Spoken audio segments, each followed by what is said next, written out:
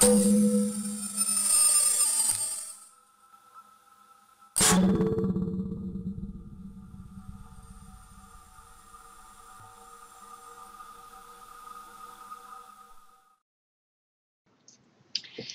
and welcome to Ask Echometer. My name is Carrie Ann Taylor, and along with myself from Echometer today, we have Gustavo Fernandez, who's going to run the chat and our Q&A session. We also have Ken Skinner, Dieter Becker, Tony Podio, and Lynn Rowland, who will be presenting today. We have an Ask Echometer webpage that is accessible from our echometer.com website. So you can go there right now if you'd like and download the Session 18 PDF documentation bundle. And that bundle contains a PDF of today's presentation as well as 10 technical papers that are referenced in today's session. Then right next to that PDF bundle link is a link to download the TAM examples that Lynn is going to use today. So if you don't already have the TAM software installed on your computer, you can download it from the software page on the website, and there's a link from the home page directly to the TAM 1.7 install. We're also going to discuss and demonstrate the Echometer gas separator simulator. So if you don't already have that software, there's a link titled Gas Separator Simulator Software. And it's a small program and a quick install if you want to go grab that as well. Today's session addresses incomplete pump fillage due to gas interference. And the presentation is titled Downhole Gas Separators Selection, Design, Performance. So Lynn, I will turn it over to you now. Thank you, Carrie Ann. This presentation will be a little bit longer than normal because we'll talk about gas separation in wells that are vertical, or if your pump is set above the kickoff point, and then we'll talk somewhat briefly about gas separators that are in separation below the kickoff point, and then we'll talk about, we'll just demonstrate some examples, we'll answer some questions, and we'll also show the gas separator simulator and go through a couple of workbook examples on that. Echometer builds and sells and supports a portable well analyzer system, both wireless and wired. And sometimes people ask, why do you have gas separators? And what I usually say is, well, you know, the owner of the company is named Jim McCoy. And he used to go out and fly his Cessna plane out to the field and deliver equipment to individual operators. And they would go out to the well and use the equipment, and Jim would turn to the operator and say, you know, your well has a gas interference problem. You have incomplete pump fillage due to gas interference. And then he would say something like, you know, you need to have a gas separator. And almost always the operator would say, well, I've got a gas separator in this well. It's a perforated sub, a mud anchor, and a joint of tubing. And Jim would say, well, it's not working. Your pump is full of gas. So Jim, being the kind of engineer he is, when he sees a problem, he wants to solve it. And so we have written papers on this topic, even probably before 1998. But this is the first paper I was involved with, and we've had many papers. And so Carrie Ann mentioned that there's 10 papers about gas separators that we've written over the last 10 years that are primarily from the short course. And I'll reference another 6 papers that Dr. Podio provided through SPE. So there's quite a few papers available, and there's other papers we'll talk about. So there's a lot of technology, a lot of research that we've done, a lot of research that we've funded over the last 20 years or more. All right. So the idea is that if you go to a rod pumping well, and we're primarily talking about gas separators for sucker rod pumping wells, and the pump is not full of liquid, and the fluid level is above the pump, then we talked about this in a previous session. That's a way to identify likely that the well has a gas interference problem. And so when you have gas in your pump, then your production rate is significantly reduced. Your drawdown is not done. You have a higher fluid level, and the because the pump is not full. And we also talked about incomplete pump fillage. We get an example of increased failure rates.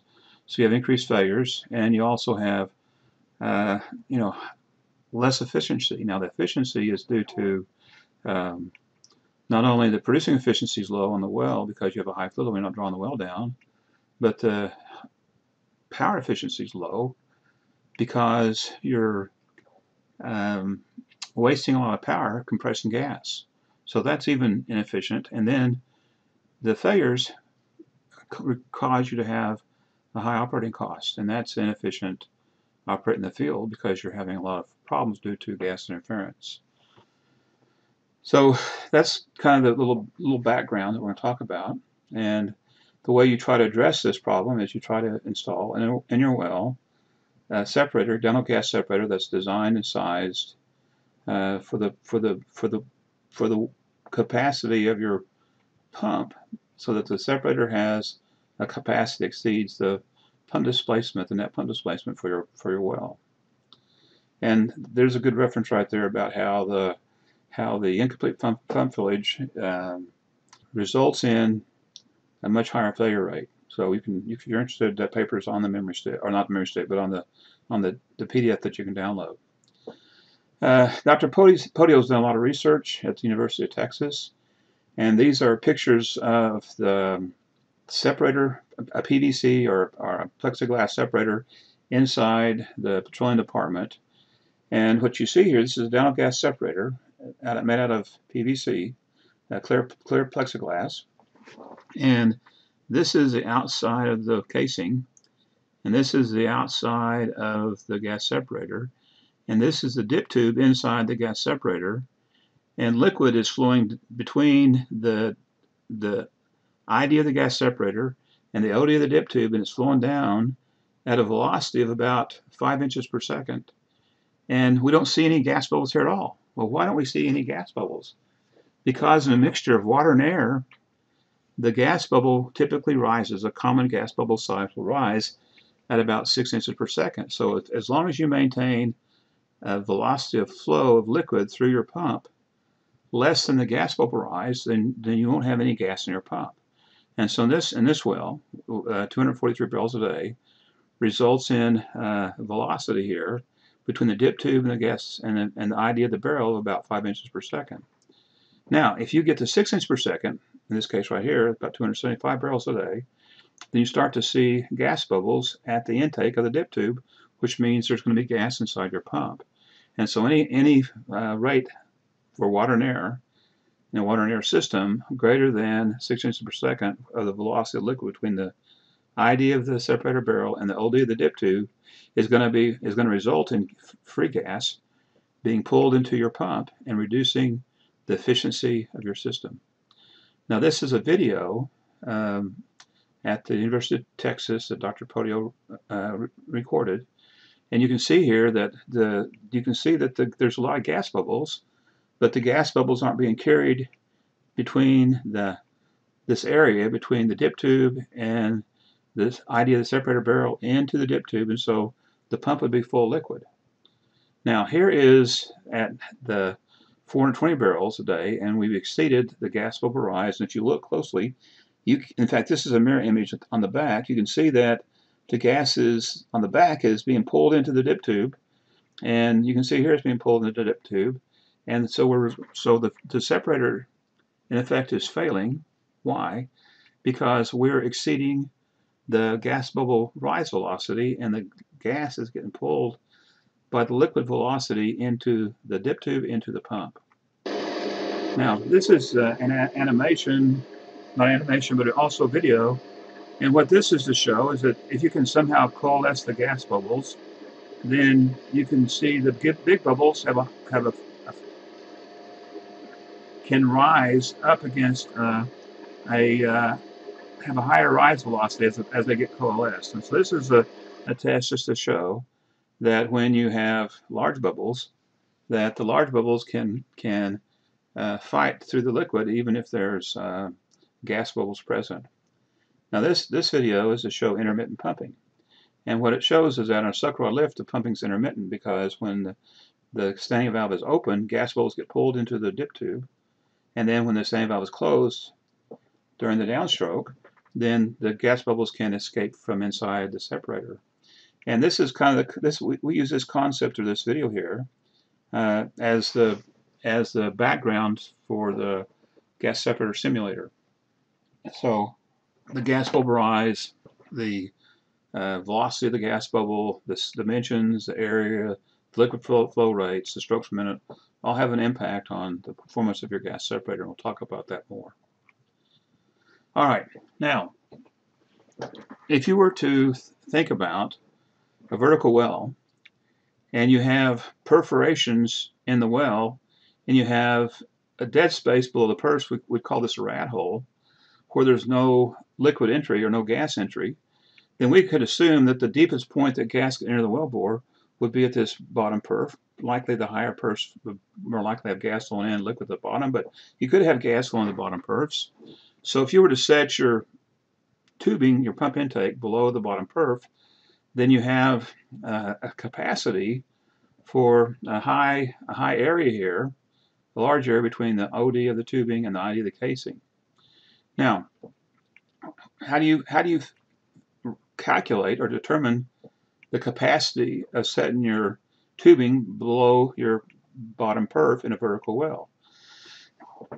Well, if you take 6 inches per second and you calculate the velocity of 6 inches per second through 1 square inch of area, then that's equal to a flow rate of about 50 barrels a day. So 50 barrels a day per square inch of area between the dip tube OD and the casing wall ID gives you the capacity of the gas separation if you set your tubing intake below the perforations, which is probably the most efficient method of gas separation.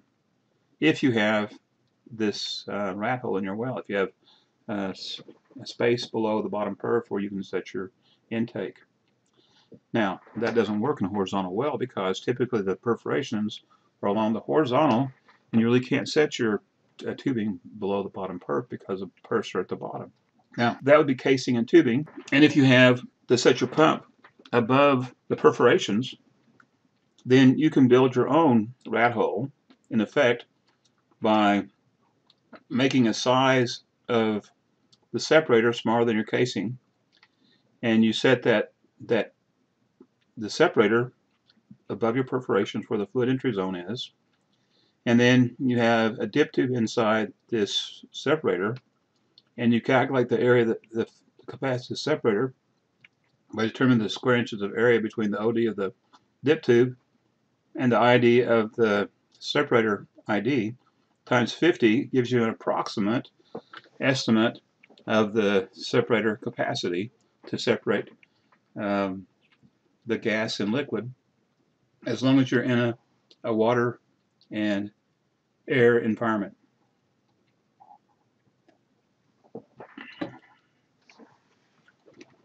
Now, the gas bubble size, what we've seen is that when you have this normal flow, the gas bubble size is pretty small, about 1/8 of an inch in diameter, and that's pretty typical to maybe a 1/4 inch in diameter. But if you have a lot of turbulence and a lot of sharp edges, then you have pressure drops at those sharp edges and turbulence and high flow rates that tend to make smaller bubbles, and the smaller bubbles will tend to have a slower rise velocity. So one of the key points about designing a gas separator is you want a large flow area, you want smoothed corners, and you don't want sharp edges to cause a sudden pressure drop where you might start to break out the gas or create a turbulence that's going to create small bubbles that will have a much slower rise velocity. Now, this is a chart that shows the concept of gas bubble versus gas bubble rise, the size versus the rise. And so if you look, you can see here's equivalent diameter, and here's the rise velocity in water and air. And we typically would like to have the bigger bubbles, but if we have a little tiny bubble, then little tiny bubbles are going to rise fairly slow. But the bigger bubbles, 1/8 of an inch diameter or larger, will typically float around 6 inches per second or so. And this is just a picture again of the dip tube in the test facility that Dr. Podio built. You can see here that the separator is failing as the gas bubbles enter the dip tube. The capacity of the separator is being exceeded by the liquid flow rate through the gas separator. Now, so one rule of thumb is don't flow the liquid faster than the gas bubble rise, or you'll have gas in your pump. The other rule of thumb for gas separator design is don't flow the gas on the outside of the separator too fast and create a mixture that's called a mist. And that mixture, when it becomes a mist, usually occurs around the gas velocity of what we call critical gas velocity rate. So if you exceed critical rate, then the gas is going to mist the liquid, and it's going to take a long time to separate the gas and the liquid, because now they're a common mist, somewhat stable due to the high gas velocity. So what you need to do is not make this area infinitely small, because that's going to make the gas velocity infinitely high. Well, why would you make this wall, this area, small? Because you want to make the area inside the separator large so that the liquid velocity will be low. So there's a conflict. There's a conflict when you design a gas separator between the ID, the internal size of the separator, and the external space on the outside. If you make the space too small, then you get a turbulence and create a mist. If you make this space too small in here, the liquid velocity is too high, and the liquid carries the gas into the separator. So it's a balance. Usually the rule of thumb we say is make the separator size no more than 80% of the size of the casing annulus. Don't exceed that, or you'll probably make it too easy to create a mist. Now, this is some research that Dr. Podio did. This was published in November of 2009. And what this is showing along the bottom, it's showing the gas velocity.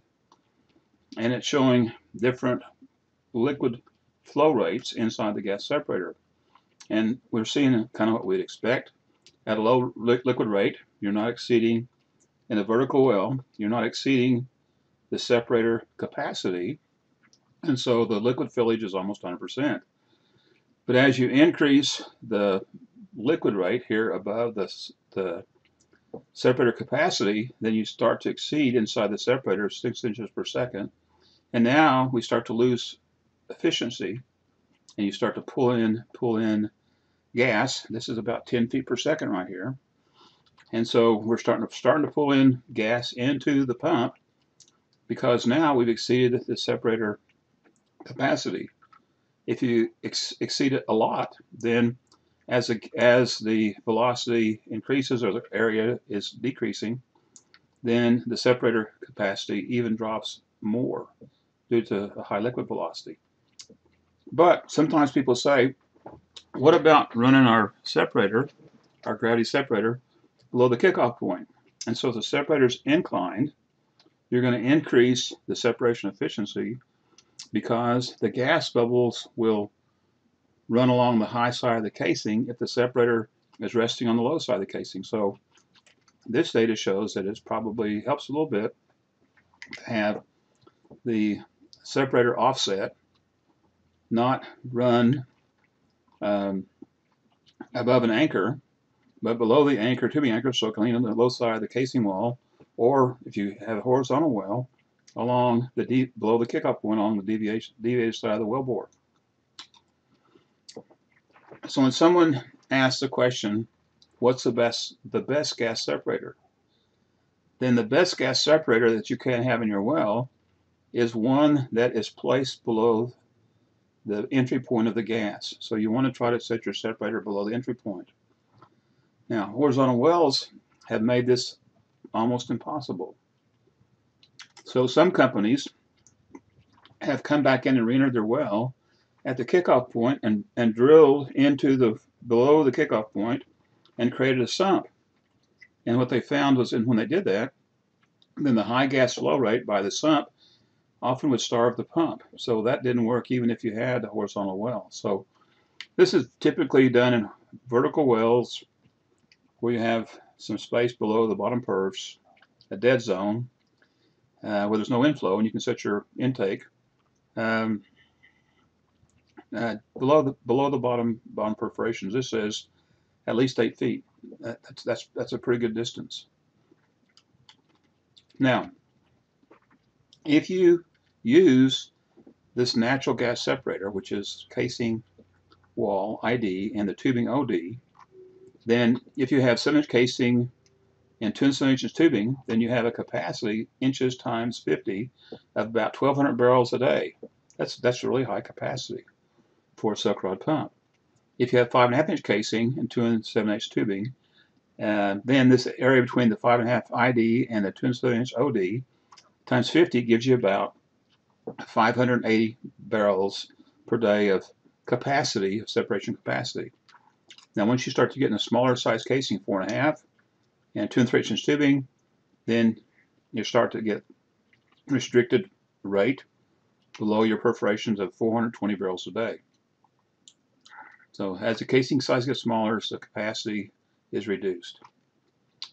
Now, so when Jim would say, hey, you need a gas separator, the operator would say, you know, we got one. We've got a gas separator in well. And Jim would say, well, what do you have? And he said, well, we got a 4-foot perforated sub. We have a sub hooked to the C-nipple with a collar, and then a tubing joint attached to the 4-foot sub. We have a mud anchor, which is like called a dip tube, 12 foot long. It's on the insert pump, and it goes down past through this perforated sub into a joint of tubing that's orange peeled on the bottom, which means they closed it off, or you could put a collar and a bull plug on the bottom to seal it off. And Jim would say, well, there's something wrong because this separator isn't keeping the gas out of your pump. Well, why? Well, one reason is that the area between the dip tube and the perforated sub can be restricted. It's not much area in a 2 3/8 tubing, depending on the OD of the dip tube. The collars tend to hold the separator off of the casing wall, and that means that when the gas is flowing by the separator, you'd like to have the liquid fall into the pump and not be contacting the gas bubbles. But when you run a collar, and the collar holds the separator, this perforated sub, off of the wall, then it's out there where the gas may be. So there's several reasons. So this is a table out of that 1998 paper that talks about the capacity of what we call a poor boy gas separator. Now, when we say poor boy, it means an inexpensive one. It means you build it with materials available on the lease. But when you build one with materials on the lease, and you build it so that it has a 2 3/8 perforated sub and an inch or an 1.25 inch dip tube, and you only have 51 barrels a day or 1 square inch of area, it's not only a poor boy gas separator, which is low cost, it's a poor performing gas separator. So when I think of poor boy, I think of poor performing, because often the suck rod pump displacement exceeds 51 barrels a day, or even exceeds 94 barrels a day. And really what's happening when you say, send me a 4-foot perforated sub, you in effect say, I promise I want to operate my suck rod pump, if there's gas present, more than 94 barrels a day if I'm using an inch dip tube, or if I'm using an 1.25 inch dip tube, then I'm not going to operate my pump with a displacement more than 51 barrels a day. And that's discussed in this paper right here. Now, when we talked about the gas bubble rise, probably about 5 or 6 years ago, we were looking at the idea of the video, and we started calculating the gas bubble rise and showing the effect of gas bubbles. And we did a little animation on that. And Jim decided, you know, I think I'm going to have the programmers make this animation so that so operators can see how the gas bubble rise works. And so here I've got this poor boy gas separator in my well, and it's got a dip tube in it that's an inch, 1.5 ID and 1.315 OD that gives me a 96 barrel a day separation capacity. And if I'm pumping 96 barrels a day, at the very end of the downstroke, all this gas gets out of the separator. And so this separator works as long as I've got water and air, and the gas will rise at 6 inches per second. Now, if I'm running a suck rod pump that has a pump displacement of 120 barrels a day, notice here on the downstroke that these gas bubbles don't get out. And in effect, they're trapped inside the separator.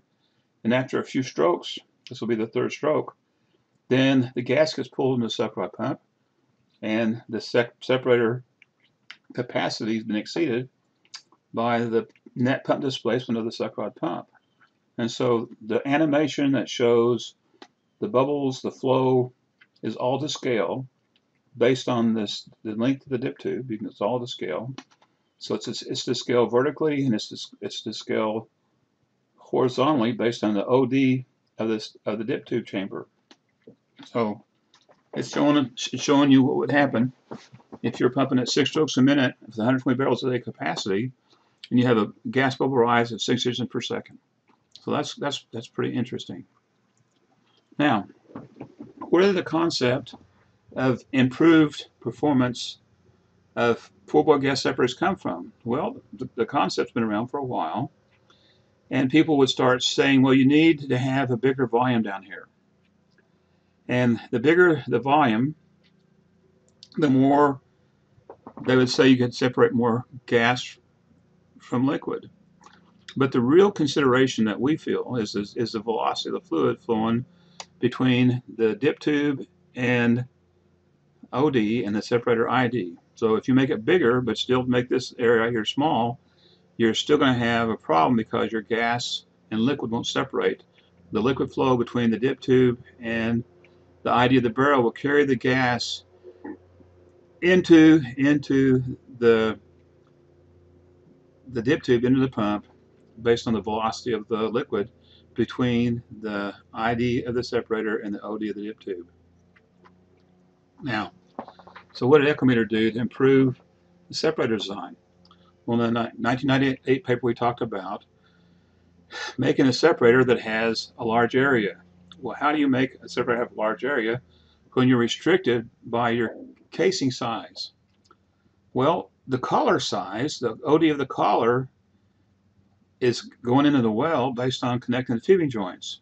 So if you can make your separator the OD of a collar, tubing collar, then that would be the maximum size a person would want to run in the well, because they're running their collars in the well already. They wouldn't have any concern about running a collar size gas separator. So one of the things that we did is we made the OD of the separator the OD of a collar. And then to make the capacity higher, we make the wall thin, 1/8 of an inch thick wall. Well, that's not a good idea, because you pull on it, you're going to pull it apart. It's not very strong. Well, that's correct. So you always want to run the collar size separator below the tubing anchor. It won't be pulled in two by being attached above the tubing anchor. What else? What else do you need to think about? Well, we wanted to make big ports. Why big ports? In fact, we did a study with University of Texas, and we studied the port design, and we found that the holes need to be large and have smooth corners because we don't want pressure drop. The long, narrow slots appear to have a slightly better performance, but we didn't change this design because we want our separator to lean up against the casing wall and pull the liquid off the casing wall, and we didn't feel like the narrow slots would have improved the performance of our separators. And so the rule that we have is that if you run a collar size separator, then it needs to be at least 2 tubing joints away from the tubing anchor so that it'll lean against the casing wall. But if you were to stick a separator out in the center of the wellbore, you might want to consider narrow slots. All right, so that's that slide. Now, if you look at the paper in 1998, we published in that paper different capacities for the collar size separator. And these are basically the maximum capacity you can have for a gas separator inside for these tubing sizes. If you use these tubing collar sizes, this would be the outside diameter based on the collar size. These would be the maximum capacities. So these are the capacities of the separator based on a collar size separator, thin walled, large ports against the side of the casing wall. Now, can you install a 4.5 inch separator that has an OD of 5.5 inches inside 4.5 inch tubing?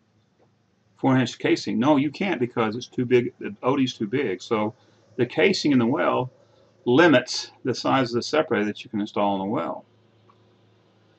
How do you know how efficient your separator is? Well, you can go to the well and run a dynamometer card and shoot a flue level. And the flue level, we measure the casing pressure buildup rate, and that calculates the annular gas flow rate and the percent liquid. We look at a pump card, we can see the pump fillage and the effective plunger travel when the trailing valve opens. And if we compare where the effective plunger travel opens, let's look right here. If we compare this distance right here when the trailing valve is open on the downstroke to the total stroke, that ratio is called the effective plunger stroke, or the average pump fillage. So if you look at their pump card and you see that the pump card has a pump fillage of 64%, and your flue level shot says liquids on the outside of the pump has 19% liquid, then you would be to the right of this 1-to-1 line, and your separator, gas separator, is increasing the liquid inside the pump compared to the liquid on the outside of the pump based on a flue level shot. But if you're on the left side of this line, then your separator is failing when the efficiency on the outside, the efficiency of your pump is less than the liquid percent on the outside. So this is if you're to the left of this line, your separator is failing. If you're to the right, it's working okay. This is a paper that we did. Ken went up to North Dakota and visited Swanson Field and took data on 10 different wells and looked at the percent liquid from flue level shots and looked at the percent pump fillage on the outside. And we have an example we'll look at after we get through this presentation about the Swanson well, and it's this well number 2-28 right here. And we'll look at the flue level percent liquid, and we'll look at the percent pump fillage based on the downhole pump card. And it's also in a paper that we wrote, Gas Separator Performance, and it was published in 2013. Now this is an interesting slide, and you wouldn't think it would belong in a gas separator presentation. But this was a problem we encountered in some vertical wells near Midland called wolfberry wells. And so the wolfberry wells have a fairly long perforated interval, anywhere from 1,000 foot of perforations to 3,000 foot of perforations. And some of the perforations produce solids. And so the operator tends to want to set the tubing anchor at the top of all the perfs. And so this picture is a picture that Dr. Podio drew. And I said, oh, this can't be right. And Tony said, well, sure, look, sure, it's acting like this.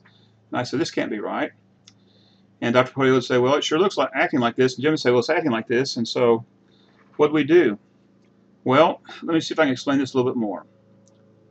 This picture shows that there's a gassy fluid column above the tubing anchor. And it shows that down below the tubing anchor, there's gas.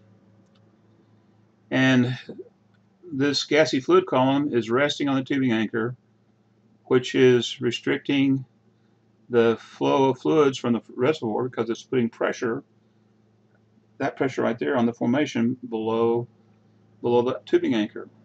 Now, so what do we do? Well, to prove that there was a problem, Ken went to this well and he walked through the rattlesnakes. I think he did. Maybe he saw a rattlesnake there or two. And he would do a dynamometer on the well after the well had been turned off for 10 minutes.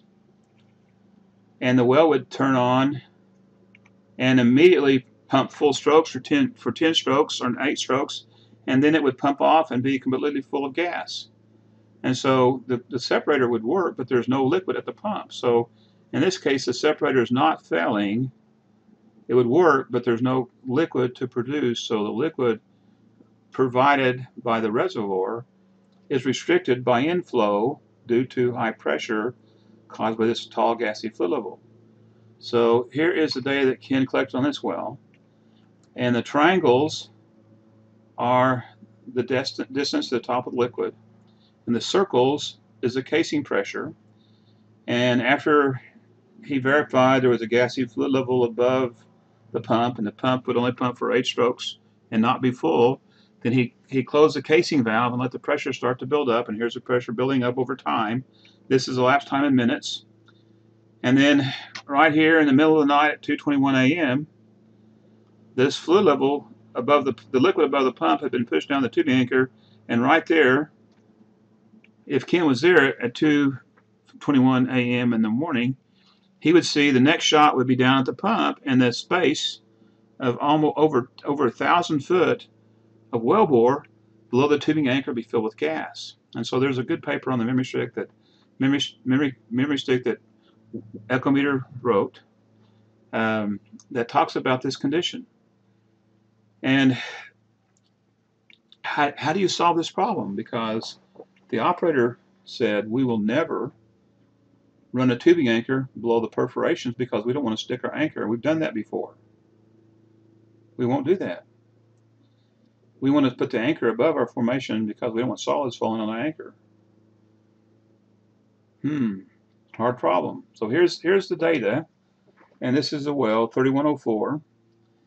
And if you look, you see 1, 2, 3, 4, 5, about 8 strokes, and then the strokes here. These are each individual strokes change from a full pump, which these are full pumps, to completely pumped off, which is no inflow, in a short time, and then it stays like this for the rest of the strokes. So what do you do? Well, so we've discussed this in this paper, that tubing anchors can restrict flow. Well, one of the things you can consider doing is don't run anchors that are large. You can run a hydraulic anchor or a low-profile tubing anchor and open up the casing annulus to more flow. The other thing is that you can change how you set your tubing anchor, or you can possibly run a gas separator above the tubing anchor. Well, I've already said you can't do that because the wall is thin. So we thought, well, let's make a heavy walled gas separator that would work above the tubing anchor. And so this is the heavy walled gas separator. Instead of a 1/4 inch thick here, it's got instead of an 1/8 inch thick wall, it's got a 1/4 inch thick walls. And so now we can pull tension on the tubing anchor, and it won't pull in two. So that's the advantage of the heavy walled tubing anchor. You can set it above the. You can set heavy walled gas separator can be set above the tubing anchor, and you can pull it in tension. Now, so this would be where you set your. So here's our perforations, a long perforated interval in this formation, which a lot of formations have now long perforated intervals. You would set, if you couldn't set the thin-walled anchor below the gas separator, below the packer or below the tubing anchor, then you want to set it above where the gas isn't being trapped. You'd use a heavy wall gas separator. The other option is, which is what the operator decided to do, was run a on and off tool in his rat hole below all the perforations, and then a perforated sub above the on off tool, and then he would set his pump and pull his pump in tension, and his tubing anchor would be not present. He wouldn't have a gas separator. So the tubing anchor would be an on-off tool now, which would not be the tubing anchor, just be an on-off tool that you could pull tension on. So you wouldn't have a tubing anchor in this case. You'd have an on-off tool, which would be set. You'd have a perforated sub right here, and then you'd have your pump, and your pump would be set below the perfs. And that allowed them to draw the fluid level down, produce a well with a pump-off controller, and maintain normal operations like they would typically do in a well. But it wasn't the separator was failing, it was the positioning of the tubing anchor in the wellbore that restricted the annular gas flow. Now, this well is a well in Louisiana, and the operator called me, a good friend of mine, and Ronnie would say, "Hey Lynn, what's wrong with my well?" And I'd say, "Hey Ronnie, you've got gas interference." I said, "Look, there's almost no gas flowing up the casing, and you have no production to the surface, there's pumps full of gas. It's not working very well." I said, "You need to run a properly sized gas separator in this well."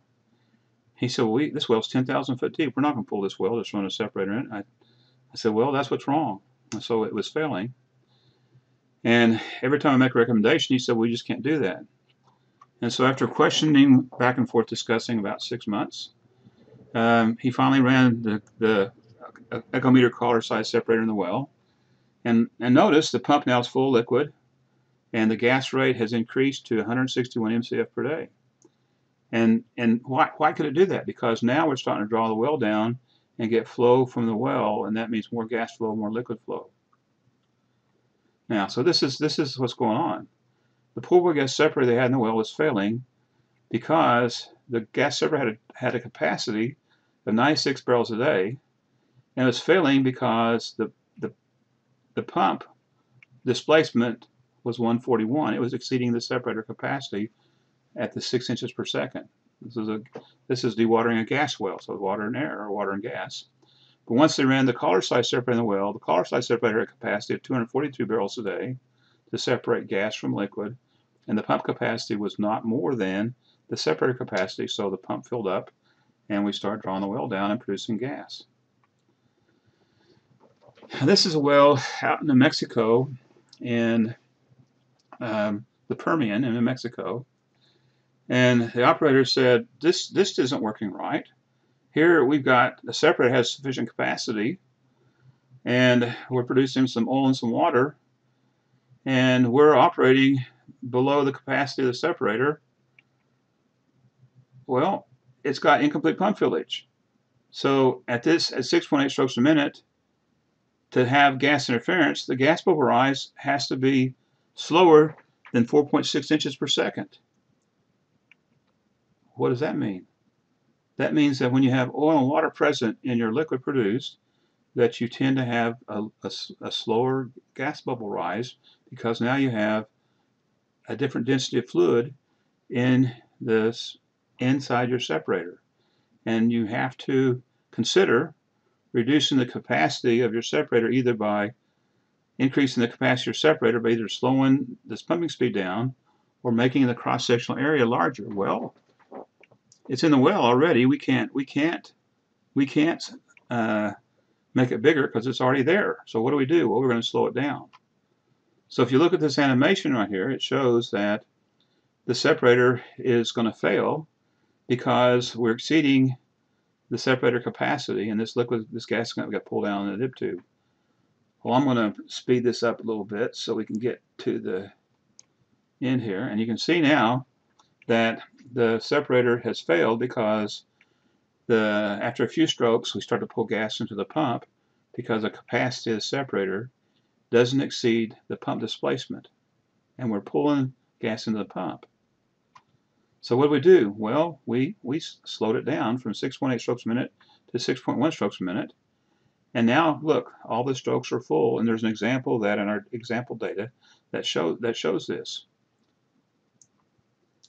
This is a well up in Alaska, and this field they used to produce with gas lift, and they decided to sell all the gas from the gas field to Anchorage to heat the city. And so as they depleted the gas in this field, they had to put on Rotoflex pumping units, long stroke pumping units. And so the engineer in the field knew that he was having gas interference problems, and he designed a gas separator that had a 60-foot long dip tube. He had a 6-foot perforated sub here and a 6-foot perforated sub here, some kind of latch assembly that sealed off the annular, fill off the casing, and created a area where it forced the liquid to go through this perforated sub into the annulus up here, and then back in this perforated sub between the dip tube, 1¼ inch dip tube, and the idea of the 2 7/8 tubing, and then into the pump. And he sent this to me, and I said, well, you know, this cross-sectional area here means that you have a separation capacity of 147 barrels a day. And I said, your pump displacement is 324 barrels a day. So you got gas in the pump because your pump displacement exceeds your separator capacity. And so this is a picture of his pump card. And this well had really high pump intake pressure, 2,000 pounds of pump intake pressure for the gas. So the gas is at high pressure. And so when you compress this gas from 2,000 to 3,000 pounds of discharge pressure is 3,000 pounds. Then this is how much gas is inside the pump, free gas inside the pump. So the pump is only this full of liquid and this full of gas. It's a really interesting well, 8% full of gas. The pump card doesn't really show it, but it shows it if you look at the equivalent gas rate pump fillage line.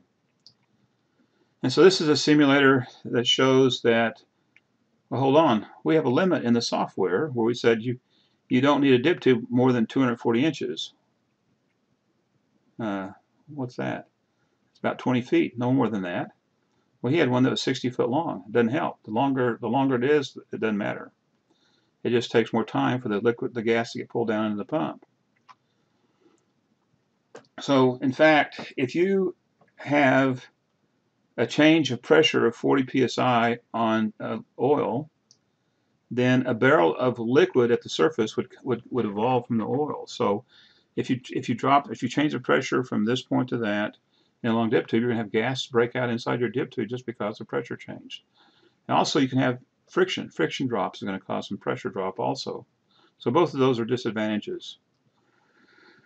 So here in this case, this is an animation showing this gas separator had 147 barrels a day capacity is being exceeded, and the engineer said, well, this separator's got to work because I spent $125,000 putting it in this well. And I said something like, well, I don't think it matters how much you spend. It matters about what the cross-sectional area is between the OD of the dip tube and the ID of the separator wall. And then he didn't talk to me anymore. So anyway, that's just... So here we're going to talk about a little bit about the idea of capacity. And we're going to talk about the fluid that goes up the tubing and the gas that goes up the casing. And we can determine the separator efficiency based using the TAM software. And so here is the surface dynamometer card that we acquire with our dynamometer. Here's the pump card.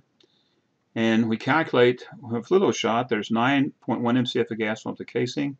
We calculate there's 8.7 MCF of gas going up the tubing. That includes the gas in solution. And then the ratio of this efficiency is how much of the total gas, which is 17.8 MCF per day, how much of that gas is going up the casing? Well, 9.1. 9.1 divided by 17.8 is 51% efficient. So that's not a very efficient separator. So this is an example of a well that has 100% oil, 100% oil production. It's 100%, 59 barrels of oil and no water. So again, if you run a gas separator in this well, you're going to have to reduce the capacity of the separator based on a reduced gas bubble rise. You know, gas bubble rise may be a third what it would be in water. So it may be only 2 inches per second versus 6 inches per second. And I guess there's this reference. That's the free gas in the pump as a well file. So gas separation capacity is impacted by the casing size. And so if you look at this table, you can see that there is 2 3/8 inch separators for 4.5 inch casing. And you have 2 7/8 separators maximum size, OD, for 5 inch casing. And then you can have large separators inside a 7 inch casing. So when you look at this table, you start to realize that when someone drills a well, a certain size casing, they're deciding before they drill a well, what the maximum liquid production out of the well would be with a rod pump. So if I'm going to run a rod pump in a well that's been drilled with 4.5-inch casing, and it's going to have gas production out of this well, I'm not going to expect to have more than 275 barrels a day, because that's the biggest capacity gas separator in water and air I can run in this well with 2 3/8-inch tubing. If I run have 5.5-inch casing, and I run 2 7/8 tubing in the well, then the maximum separation with water and air is 445 barrels a day. If I have 7-inch casing, now think about this.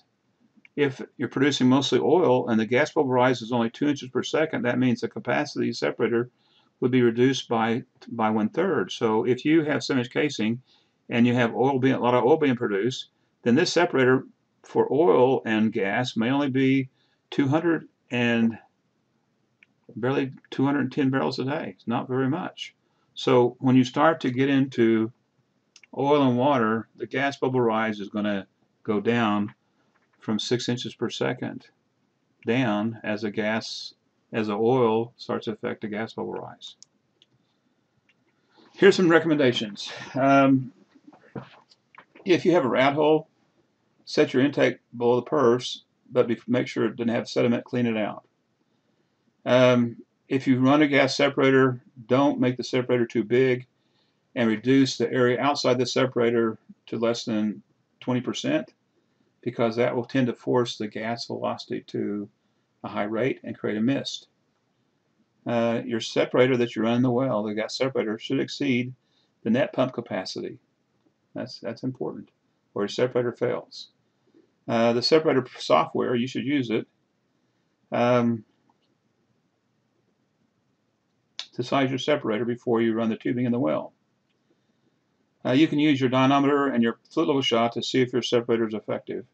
If you have a high gassy fluid level and your pump's not full, then probably your separator is failing. You can use the TAM software to determine the efficiency of your separator based on the gas up the tubing and the gas up the casing. The dip tube length we didn't talk about, but let me go back and show you that real quick. If I go to a picture of the separator simulator, right here on the screen it says minimum effective dip tube length. And it's telling you the shortest length you can have for this condition in your well. So we calculate the dip tube length in the software. Now I asked Jim one day, I said, why would anybody run a 27-inch long dip tube? And he said, well, they won't run one because they would think it'd be too short. So Echometers is about 5 foot long, a little bit more than 5 foot. And you can calculate the minimum length by using this rule of thumb equation, 200 divided by the strokes per minute. And that's about, and all it is how far does the gas go into the separator when the standing valve ball's on the seat. How far does it go down? If it goes past that distance, then it can't get back out if it's going 6 inches per second. Long separators don't help. They don't tend to increase efficiency. They might just add a few more strokes. If you have a tubing anchor and restricts the gas flow, it can cause the pump to have gas interference. This is something that some people don't think about. A gas separator has a maximum capacity, and you don't want to exceed the capacity of your sucker rod pump. The casing size, when you drill the well, restricts the gas separator size, which restricts the amount of production you get out of your well with the sucker rod pump.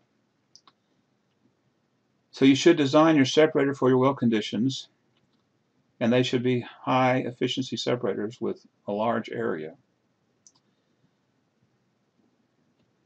Use a sit-down separator simulator to size your separator based on your displacement, your strokes per minute, and an estimated gas bubble rise. Now, the gas bubble rise, no one knows what it is in your field, so you might have to do some testing in your liquid to get a better estimate.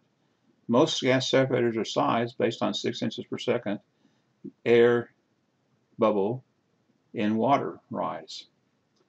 The simulator animates and shows you how it works, which is kind of nice. And being able to see that kind of helps you understand gas separation better. So I like the simulator a lot. But to effectively produce your suck rod lifted wells and you produce gas, then you need to operate your gas separator within its operational limits. Fernando says several vendors began offering separators with intake or slots located on the top face of the separator instead of slots on the side that are in the small annulus between separator OD and the casing ID. Do you have any thoughts on whether this might prevent from gas entering separator? I think if you have an oversized separator, it might help because you have the larger area above the top of the separator. So if you have an oversized separator, let's say your tubing is 2 3/8 and your casing is 7, then if you have your intake above the side of the separator, it might help a little bit because that might use the larger area. But I haven't done any work on that, so I don't really know. But that's a good point. That's a good question. I don't know. We haven't studied. I don't think we've ever studied that. I don't know. We looked at putting some holes in the separator in Dr. Podio's test, but I don't think that improved the performance. So we did put some holes in the laboratory, and we didn't see any improvement as far as I recall. So I don't know if I answered that question very well, but I don't have any experience on it. And the testing that we did, and we drilled holes in the top of the separator, I don't think we saw any improvement in the separator performance. Okay. Well, we have one more question from Riley. He says, is there a minimum diameter of the deep tube that pressure drops starts to increase free gas? Well, that's why you want it short, because you make it smaller, that you will increase the pressure drop through it. So if you make a long skinny dip tube that has a small area, you're gonna have more pressure drop, more gas breakout. So that's another reason to make it short. So that's what I'd say. I don't think the small diameter is that significant unless you do a pressure drop calculation on it, and you have too much pressure drop. Okay, I'd say 40 to 50 psi pressure drop would be probably too much. I wouldn't want that much. That's all we have so far. Thank you, Lynn. All right, now the concept of horizontal gas separation started to come into being because we weren't drilling any more vertical wells. And so we're drilling a few vertical wells, but most of the wells that we drill now were horizontal. And so about 2013, we started talking about separators for horizontal wells. And the first idea that we had was to come up with a we call it a diverter gas separator. And we built a little model out in our office, and we did some testing on it. And Jim and I were out there looking at the separator, and he asked me how much pressure drop is across the seal at the bottom of the diverter separator. How much pressure drop is required? And I said, well, about this much. And I said, oh, maybe 5 psi. And he said, well, you don't need a packer. So why are you running a packer with a diverter separator when you only have to have 5 psi of differential pressure? And so that was a step where we started realizing that we could improve the performance of the gas separator, the packer style separator, the diverter style separator. And so the idea is that if you want to run a suck rod pump in a well, you can have less failures in the well if you have the separator, the intake of the suck rod pump above the kickoff point, but have the fluid entry into the system down somewhere in the horizontal section of the wellbore, away down below the kickoff point. And by doing that, you put the suck rod pump in the preferred position to operate for a long life, and you have less failures, which is what this is kind of saying right here. And the position where you want the intake is somewhere between 60 to 70 degrees of wellbore inclination from the vertical, so that you're not carrying sand into the separator, you're just carrying liquid with gas. So doing this, we call a diverter gas separator, and we say it's really the ultimate production system for sucker rod lifted wells and horizontal wells. So that's where UPS came from. And why we call it ultimate, because when you set your pump in the vertical section and you draw the fluid level down to the kickoff point, and you don't want to put your pump into the curve to cause higher failure rates, then what are you going to do? Well, you're going to try to run some tailpipe below your sucker rod pump. Well, if you run tailpipe below your sucker rod pump and the tailpipe discharges into the pump, then any gas that goes in the tailpipe is going to be trapped, and it's going to fill your pump up with gas. So this is our first experiment, I guess. This is in 2006 and before that. We ran cups, not packers, but cups, inverted to stop the gas flow to casing. We ran a small diameter tailpipe and a tubing anchor, which centered the separator, and then some disc here that would prevent any solids that came out of this diverter separator from falling back on the tubing anchor and sticking the tubing anchor. So these little rubber discs kept the solids from falling down and sticking the anchor.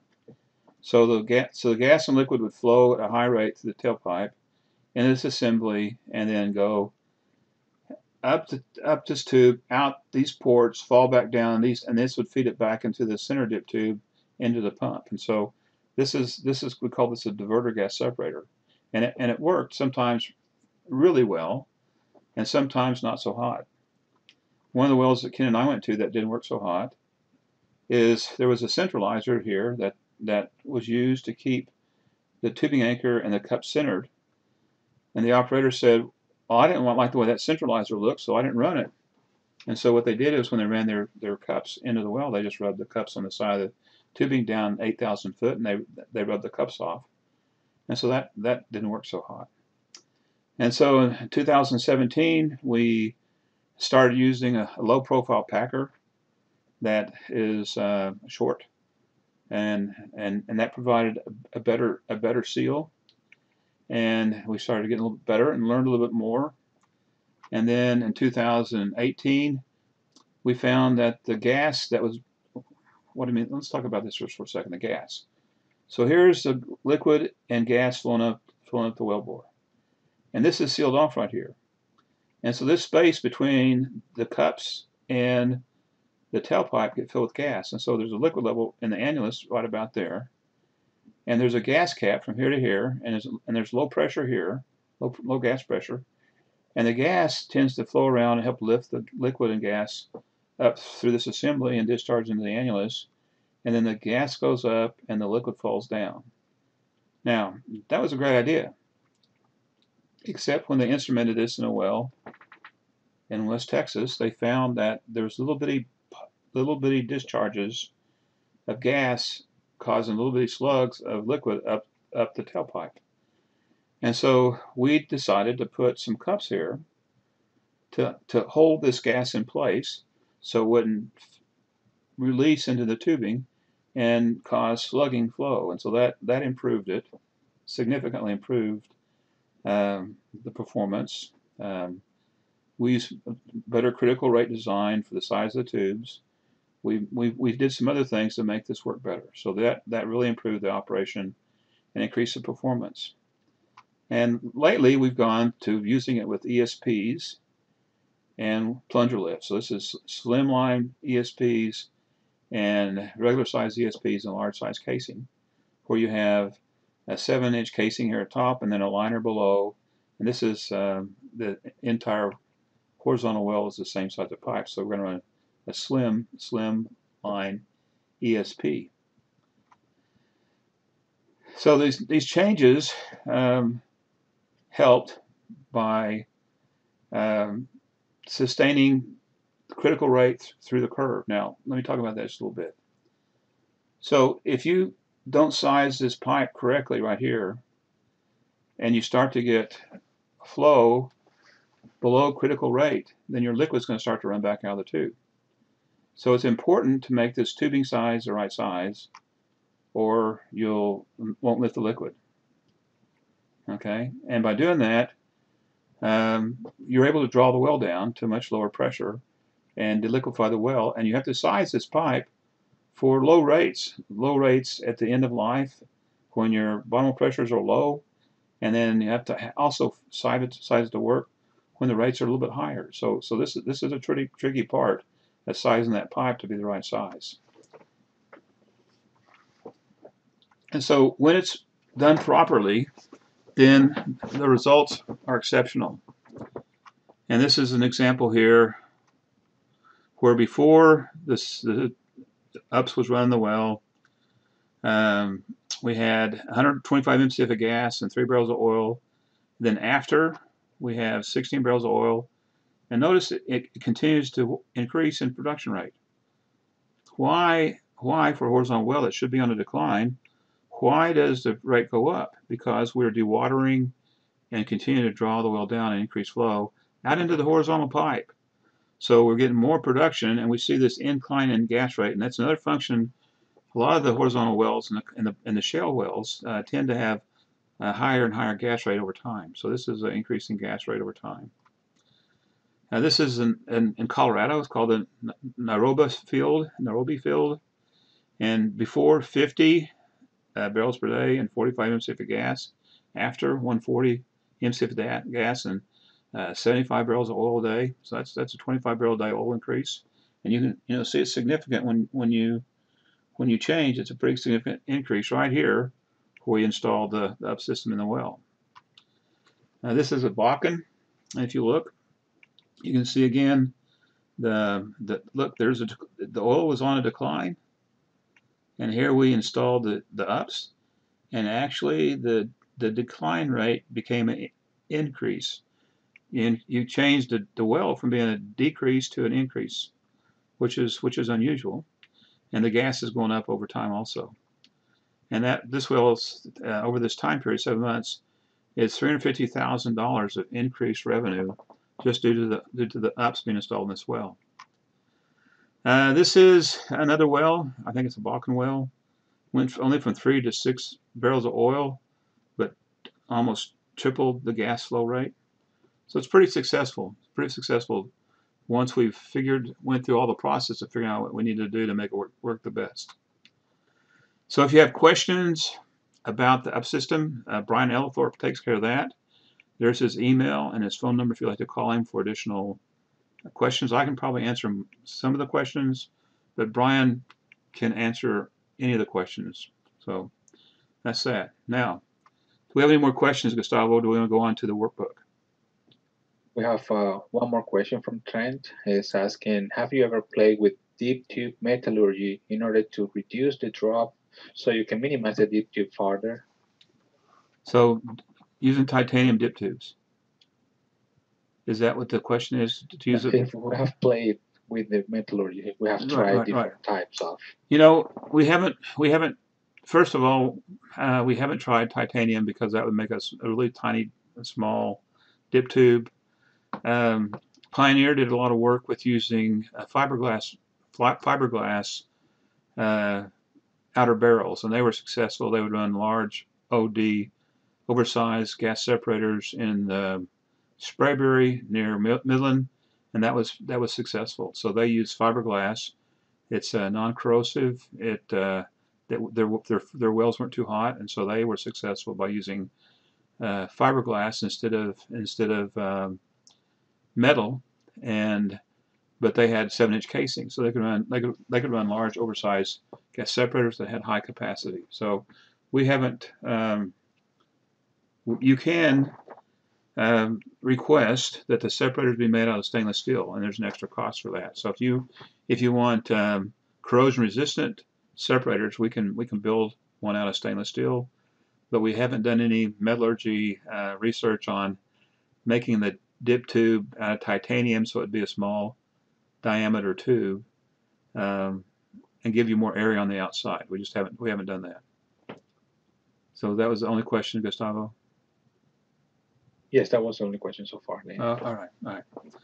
So this next section that's coming up here is on the simulator, and there's a technical paper that we wrote on that back in 2014. And Carrie Ann, when she set this webpage up on Ask Echometer, she also linked to a video that we recorded with Jim McCoy. He did a presentation on gas separators, and he also did a presentation on the gas separator simulator. So not only can you listen to me talk about it, there's also a link to listen to Jim talk about the simulator software. So that's available. And this workbook I'm going to talk about has a brief description of the simulator program, and then it has a couple examples, and we'll go through those examples. So we've already kind of seen some animations where we've screen captured the gas separator simulator software, and just by seeing how the gas and liquid separate, I think that increases your understanding of how gas separation occurs in the well. I think that it enhances ideas and helps you think about different things, like the questions we had today. Even were good questions. One about using a lighter metallurgy like titanium that might make the dip tube OD smaller. That was a good idea. I don't know about the similar metals. And then the other idea about opening the ports on the top, if you could take advantage of the oversized separator, the smaller area between the casing wall and the oversized separator is going to increase the gas flow. But if you go above the separator and make intake ports there, that might improve the separator performance. But I don't recall the studies from Dr. Podio, so that's a question we'll need to answer after this is over, I think. Now, inside of the TAM software, we animate the pump chamber, and so this is a pump chamber animation plot, and it's showing the pressure inside the pump chamber and shows how the gas and liquid and oil, the gas is in white, the oil's in green, and the blue is the water, how they behave inside the pump. Now, the gas separator simulation software is outside the pump at the intake, and so this is inside the pump here, inside the pump, but we're going to look at the outside of the pump on the inside the separator on this next section. And so this is the separator simulator software, and it's on the web page, and Carrie Ann put a link to it. You can download it, install it on your computer. There's no additional charge for using downloading this software. It's free. There's a little release you have to check before you use the program. It has you click this button and it runs it for what you select on the left-hand side. This is the separator sizing. If you decide to put your own separator dimensions in here, you can save it and give it a name by clicking that save button. And so it's not just Echometer separators that you have on your computer. You could have your own separators sized on your computer and animate them if you want. The Echometers are defaulted. You get to drop down and pick Echometers, or the pour boy gas separators are defaulted.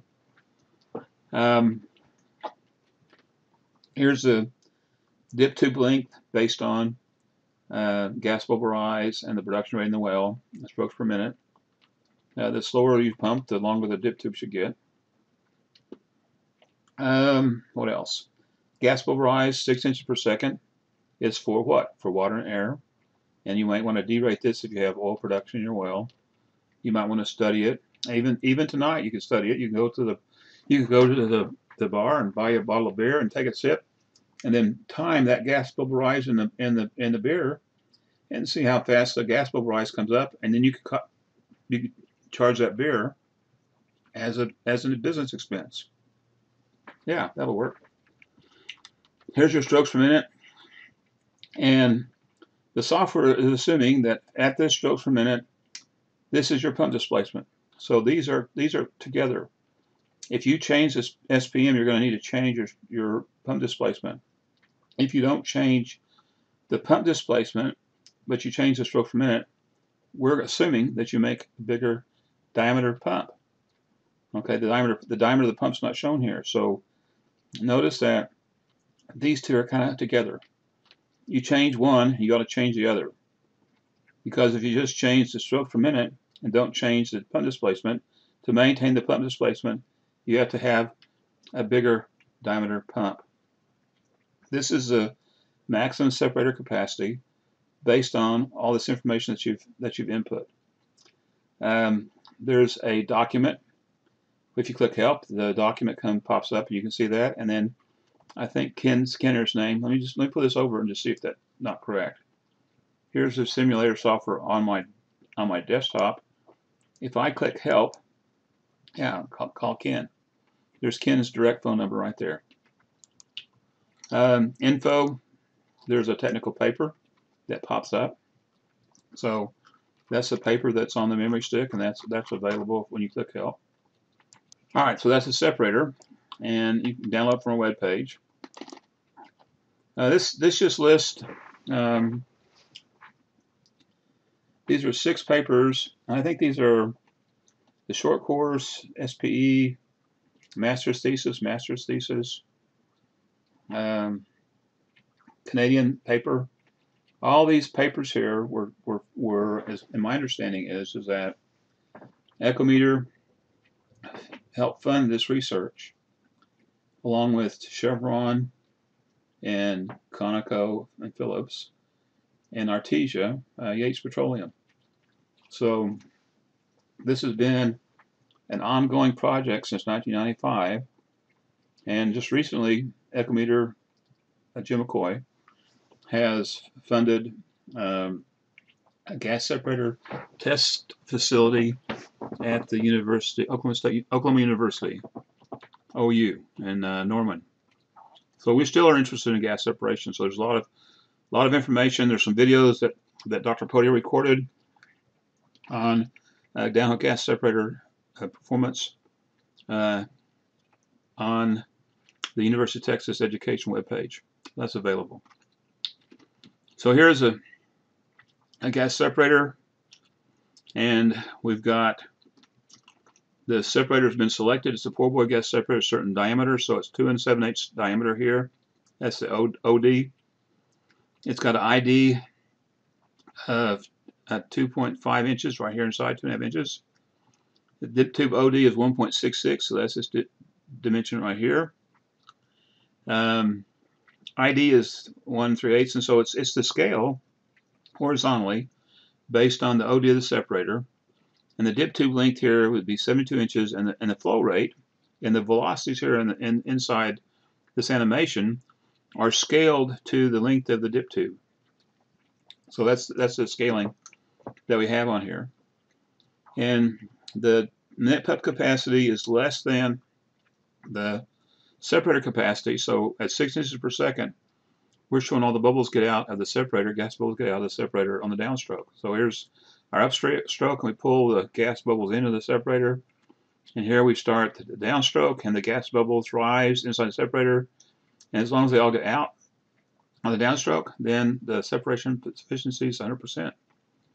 Now, if I take this little slider here and slide it to the right,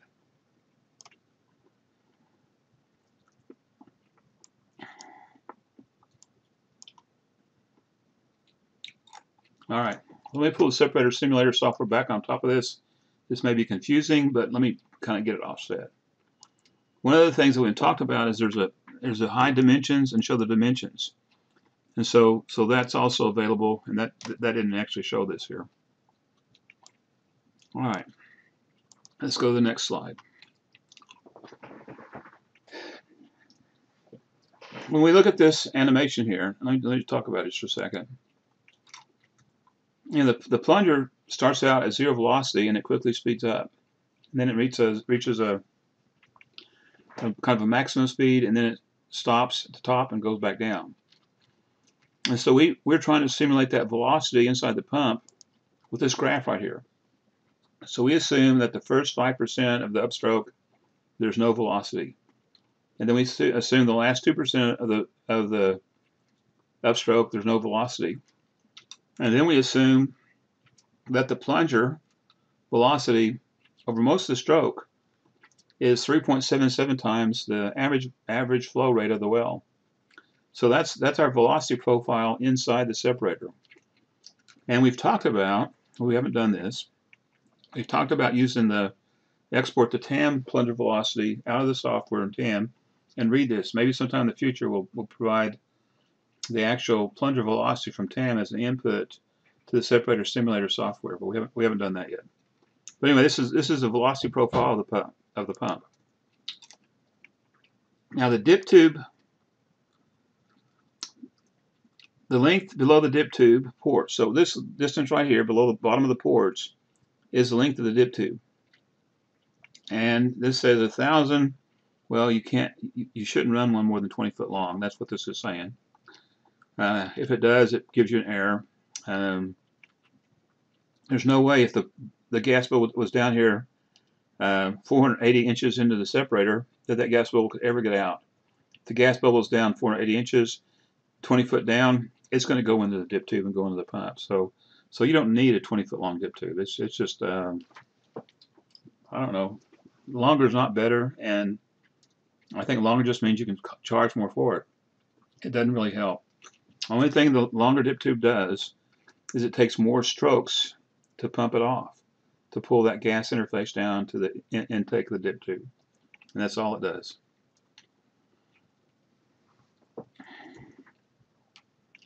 Now, we've already said this several times. If the gas doesn't get out at the end of the downstroke, then it's going to get pulled in the pump. So all the gas must exit on the downstroke. Now I said that the separator capacity should exceed the net pump capacity. Now, where does the net pump capacity come from? Well, you can run QROD and put in your pump information for your pump clearances, your plunger length, viscosity, calculate the slippage, and then the pump displacement minus the slippage is your net pump capacity, and that's what you should use and to ensure that your separator capacity exceeds that net pump capacity. This is just arguing about the long dip tube. You shouldn't have long dip tubes. It actually hurts because there's more pressure drop and gas will come out of solution as it moves up the dip tube, and friction will increase the pressure drop. That's two different things, but we're opposed to long separators. Echometer is. If you exceed the separator capacity with your pump, you're going to pull gas into the pump and have gas interference. We're going to run the separator and talk about some examples here in just a minute. This is a good point here. When you start to have gas interference, you usually just don't have a little bit of gas, you have a lot of gas. Because what happens is that inside, when you're exceeding when we start to exceed the capacity of the separator, okay, then whatever's out here on the annulus starts to be inside this space, and it's inside your pump. And so usually what Echometer sees when you shoot a fluid level is we usually see a gassy well, 20% liquid on the outside. So it's very common if you have a gas separator failure because your capacity of your pump exceeds the capacity of the separator to have only 20% of the liquid in your pump and the rest of your pump strokes being lost to gas. And that's a normal behavior of a failed gas separator. And so that's what this is saying right here. It's saying that once you fail it, you really fail it. Just don't fail a little bit. It fills up with gas, and you have very poor liquid production. Just like that Frank's weld showed that almost no production because the pump's full of gas and it's just not pumping any liquid.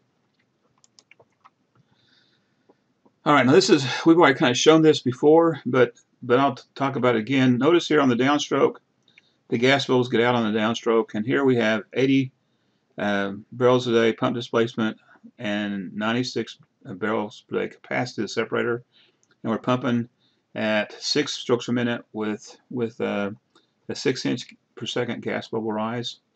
And then we're going to turn that up to 96, and when you see 96, it's going to show that, again, all the gas gets out on the downstroke, and so the separator still performs if you're right there at your separation capacity.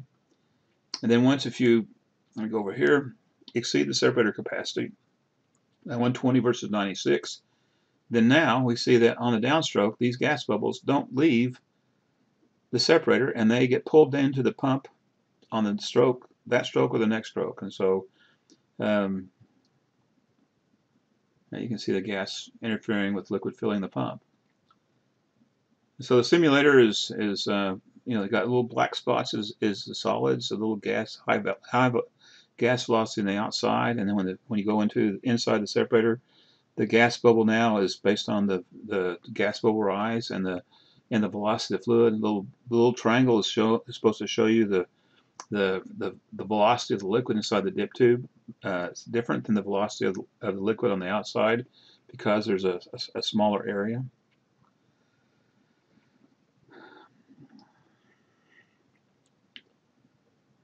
This middle sentence is I've implied this, but you know, it's probably not a bad idea to take some of your fluid in your reservoir that you're producing and try to determine a reasonable gas bubble rise. I worked with a technician from far west Texas, and we picked the separator based on 6 inches per second, and he was all excited about getting, you know, 250 barrels or 300 barrels of liquid out of the well, and he produced about half oil and half water. And when we turned it on, had a lot of gas interference, and he had to slow the well down to about this pumping speed. Because we ran it in the well, we couldn't increase the size of the separator, so we slowed it down, and the pump filled up. So he said, "Geez, I've lost about half of my pump displacement due to you making me slow it down." I said, "Well, we should have considered that there's oil being produced in this well, and the gas bubble rise of 6 inches per second was probably exceeded the actual gas bubble rise in your field, and maybe we should have done some testing on that before." And so is it correct? What you know, if you look at water and air or beer and air, it's going to be 6 inches per second. But once you start to have a lighter viscous oil, it's going to be less than that. All right. Any more questions, Gustavo? We have one more question.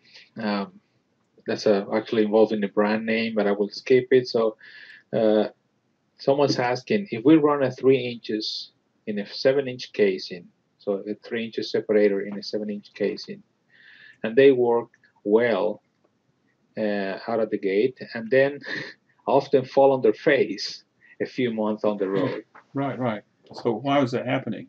This is the back end at 10,000 feet. Right. So there's two things that could be happening. One thing could be that the pump intake pressure is going down, and the gas velocity on the outside of the separator is either increasing, creating a more mixed fluid. That would be one thing. I think that's probably the primary thing. I think that's probably the higher gas velocity on the outside is the only thing that's actually changed.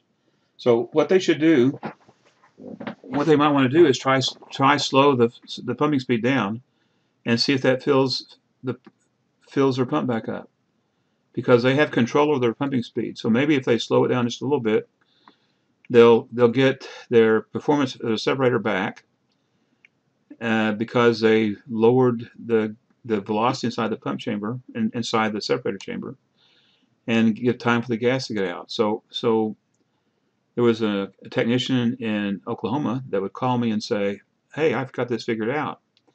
He said, "We run these new pumps, and I've got a variable speed drive here, and when I start seeing gas interference, I just slow it down a little bit, and it fills back up." And I said, "That's great. Send me some data, and I'll put it in a paper, and we can talk about it and put a paper." And he said, "Oh, I can't send you any data because it's top secret." So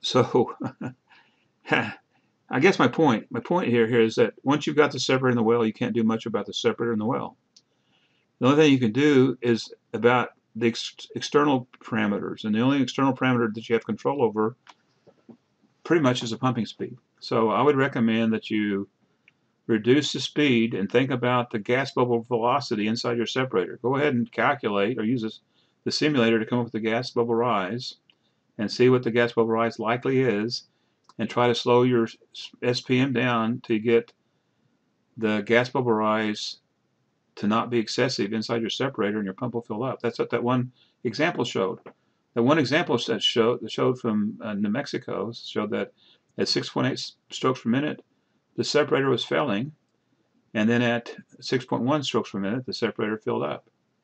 And so, I mean, that's not much change. And if you're going at 8 strokes a minute with a 3-inch separator, and it was working before, and now 8 strokes a minute it's half full, well, what if you slowed it down to 5 strokes a minute and it filled up? You'd still have this. We'd still make more production if you did that. And it's probably the gas bubble rise. So that's a long answer, but I'd play around with the pumping speed. Yeah, we have an extra input for that same topic from Riley. It says scale build up on the ID and the separator and the OD at the deep tube, and that's a common issue they have noticed. Okay, well that's going to Maybe change also the reduce area. the area. Yeah. Yeah, so that'll make the velocity go up, and that'll make the capacity go down. So if scale is a problem, that's for sure could cause that. Is that the only question? We have a long question from Trent. Do you know of any reputable published studies which have been done with two-phase oil and water emulsions in which either the viscosity and the phase of water cuts has been adjusted to study the effect of those variables on bubble rise velocity?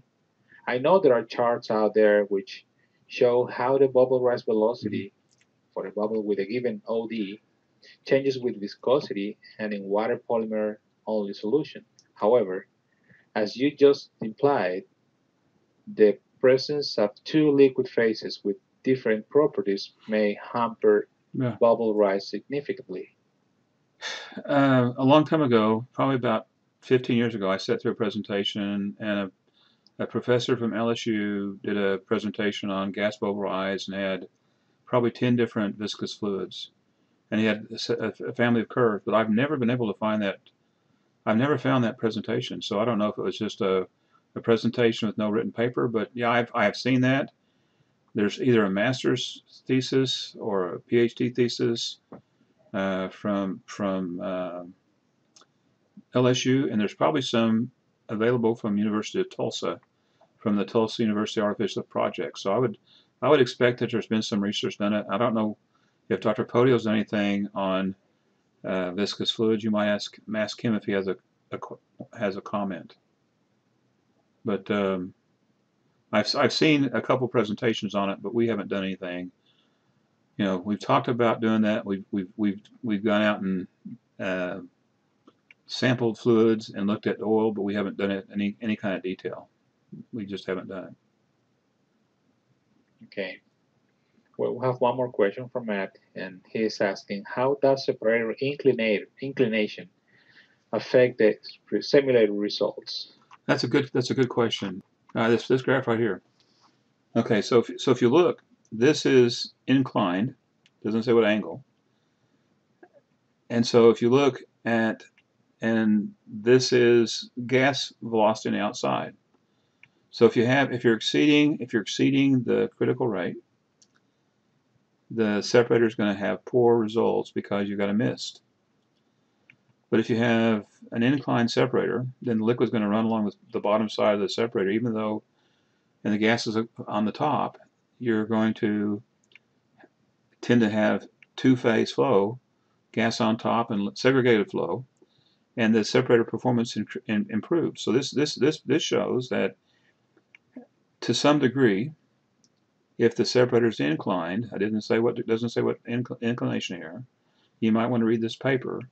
But it says if you incline the separator, then the performance is improved because the fluids are segregated and your critical flow rate is increased. Now, if you look at Turner critical velocity, the critical velocity, you get about another 40% more gas required to go above critical rate. So you can have 40% more gas flow, and the performance of the gas separator still will be liquid and gas. So the gas is on the top side of the horizontal of the inclined pipe, and the liquid's on the bottom. And so this looks like it's about almost 3 times better performance of the liquid capacity. So this graph and this paper is probably a great reference for your question. I'd recommend you read this paper and then email us or Dr. Podio, Tony. His email is on the first page of the presentation. You know, email him or me or all of us a question, and we'd be glad to talk with you further about that. One more question, Lynn. Thank you for that. Scott is asking, do you have any recommendation for sizing the separator if the dynamometer data is not available? Yeah, um, that's really the workbook. And so when you're going to size a separator, you need to think about wells that are going to have gas interference problems. And then you're going to look at, it's going to have a high gassy fluid level, and it's going to have free gas at the pump intake. You need to know your gas flow rate, and you can look at your percent fillage of your pump. And so these are some things that you see about identifying gas interference. You need to know what your expected pumping speed is. What your Let's call it your maximum pump displacement minus slippage. That's your pump displacement, or pump capacity, because you've reduced your capacity or pump displacement because the slippage fills up some of the pump displacement. And your sizes are your tubing and casing sizes. And you put this data into the simulator. So that simulator is, I've got it running in the background. So this data would be input here. Okay. And then you're going to evaluate different types of separators that will fit inside the casing. And we'll talk about that. And then you look at your strokes per minute and make sure you adjust your pump displacement based on the strokes per minute if you change strokes per minute. And then run the simulator and see if gas gets in your pump. And so, the gas will get in the pump. Let me just pull this back over. If this number here exceeds the separator capacity, then the animation is going to show that no gas. If the pump displacement exceeds, it's going to show gas getting pulled into the pump. If the pump displacement is less than the capacity, let's make this less. Okay. Then on the downstroke, the gas gets out of the separator on the downstroke. So it gets pulled in, and then, I got to stop it and start it. Let's rerun it here. Stop, and then start. And then see, this gas is escaping.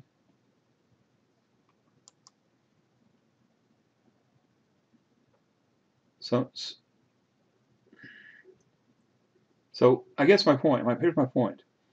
When you ask that question, what we're saying is that you can use the simulator software to size your gas separator, and then you can also, there's a wide variety of separators that you can. Clint Haskins, he had his own separator, so I named Clint Haskins 4.5-inch separator. So you can type your own in and save it inside the software as save as a preset. You can evaluate the one that you might build on site versus one that you could purchase from Echometer, or that you could manufacture from a perforated sub, a dip tube, and a joint of tubing. So the simulator software program I'm getting ready to show really is the answer to your question, in my view. So this is example number 1. It says it's 4.5-inch casing, and the pump is set above the purse. You have some inner gas flow. You have liquid and gas at the pump intake, so you have incomplete pump fillage. The casing is small in diameter. You can't set the pump in the rat hole because it's a vertical well, but there's no space below the rat hole, or you got solid problems. And you've got your pumping speed as slow as it'll go. So you're at the minimum pumping speed. Okay, so this is your well. You've got 4.5-inch casing, and it's got 10.5-pound casing with an ID around 4 inches. Okay, so your ID of the casing is about 4 inches. And you've got 2 3/8-inch tubing, and this is the input screen on the TAM software. Here's a fluid shot, and it shows you got, based on the pressure buildup, we got about 78 MCF of gas going up the casing annulus. The percent liquid based on the Echometer S curve is 23.45%. The pump intake pressure is right here, 232 based on the fluid shot.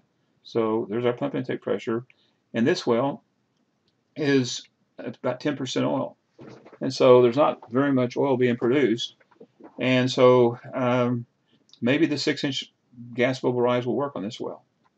And so here is the strokes, and this well is an example. It says need gas interference, need gas separator. And so there's several strokes right here that we see on the screen. And there's 33 strokes in total that we've overlaid. And in the TAM software, if we go to the TAM program, we're to overlay all the strokes. In the field view, we'd see a whole bunch of strokes. But this well has two problems. And so not only does it need a gas separator because of incomplete pump fillage, but the other problem is you see a lot of strokes with the trailing valve staying on seat for the whole stroke and then coming off seat because there's a little tag. And so this pump probably has some solids problems too. And so we need to make sure that if we put the right size gas separator in there, that we clean out any solids that we have in the well, because it's also tending to have the trailing valve occasionally not open, probably due to solids. And so we need to address both of those problems. And it's showing here that the pump fillage is varying from completely no fillage to somewhere around 70%. And the average fillage here is, this is average is about 55%. That's what that says. So if you look right here, there's the average pump fillage on this well, but it's including these 4 or 5 strokes that are their trailing valve is staying closed for those strokes, trailing valve staying open. All right, so we picked this stroke as representative, and the maximum plunger displacement is 35 barrels a day. At its pumping speed, it's not pumping very fast, so there's probably quite a bit of slippage here, but they probably ran at 3,000 pump clearance. So there's not a lot of slippage because of the tight clearances in this well, probably. This is some older data, likely 3,000 clearance. All right, so 35 barrels per day is the net pump displacement, okay? And so we need to find a separator that will fit inside 10-pound 4.5-inch casing. It has to have a capacity greater than 35 barrels per day. It has to have a gas capacity of 75 MCF per day, which means we can't have a velocity outside the separator more than 10 feet per second. The solids production, solids doesn't appear to be a problem, except that some of these strokes, it may be a problem. We may need to worry about that. Okay, and then we don't want an expensive one, so it's a marginal well because it's not making that much production. Only about 3 barrels a day. So it's 4 barrels of oil production. So we need to be low cost, and well, it's less than 50 barrels a day. So pour boy gas separator would work as long as the 6 inches per second gas bubble rise is okay. And so that's what this screen shows. So here we went into the simulator software. We put all the conditions in: 35 barrels a day, 6 inch per second bubble rise, 2.7 strokes per minute. There's their separator capacity. And if we were to click on run, then it's going to show that it's going to be okay and all the gas gets out on the downstroke. And so this would work as long as the 6 inches per second gas bubble rise works, and probably okay since there's only 10% oil and 90% water. Now, it also notes here that, what about the tubing anchor? Well,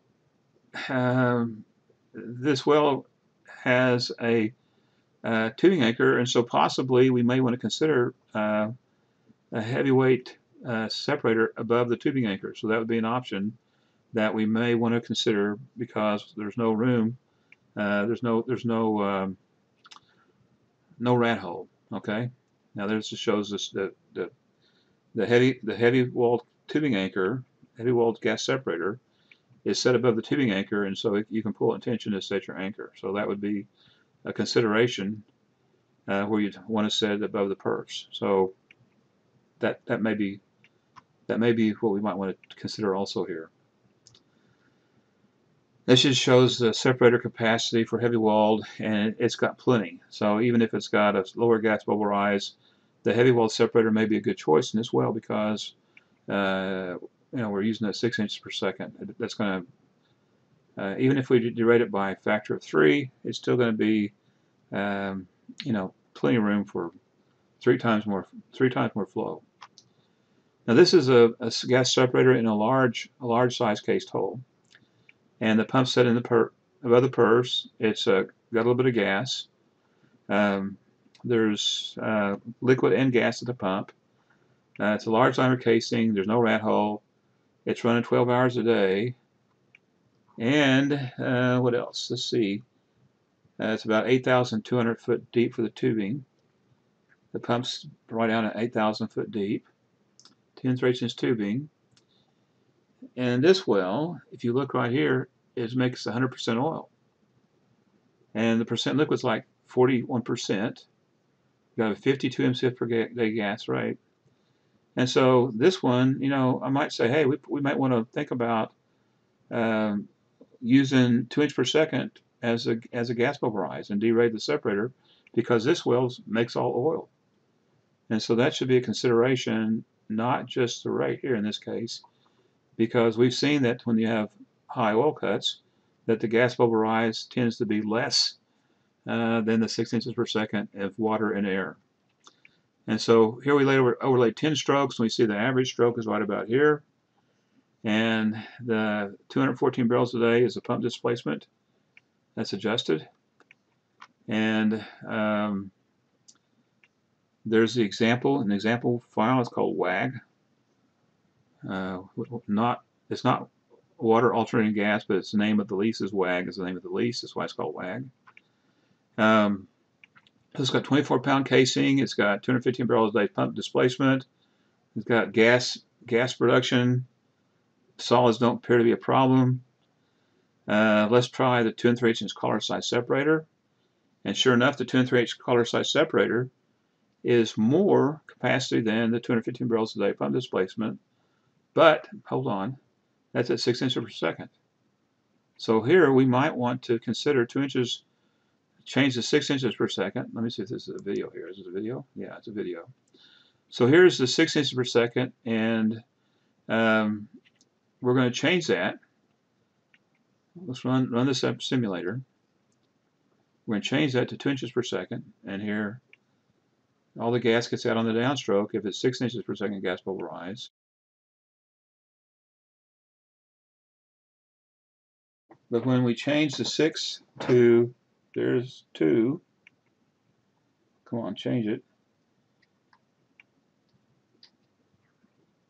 Then when we change the 2, now the gas doesn't get out, and the let's 5 minutes. 5 minutes left. Did you say 5 or you say 2, Gustavo? 5. 5.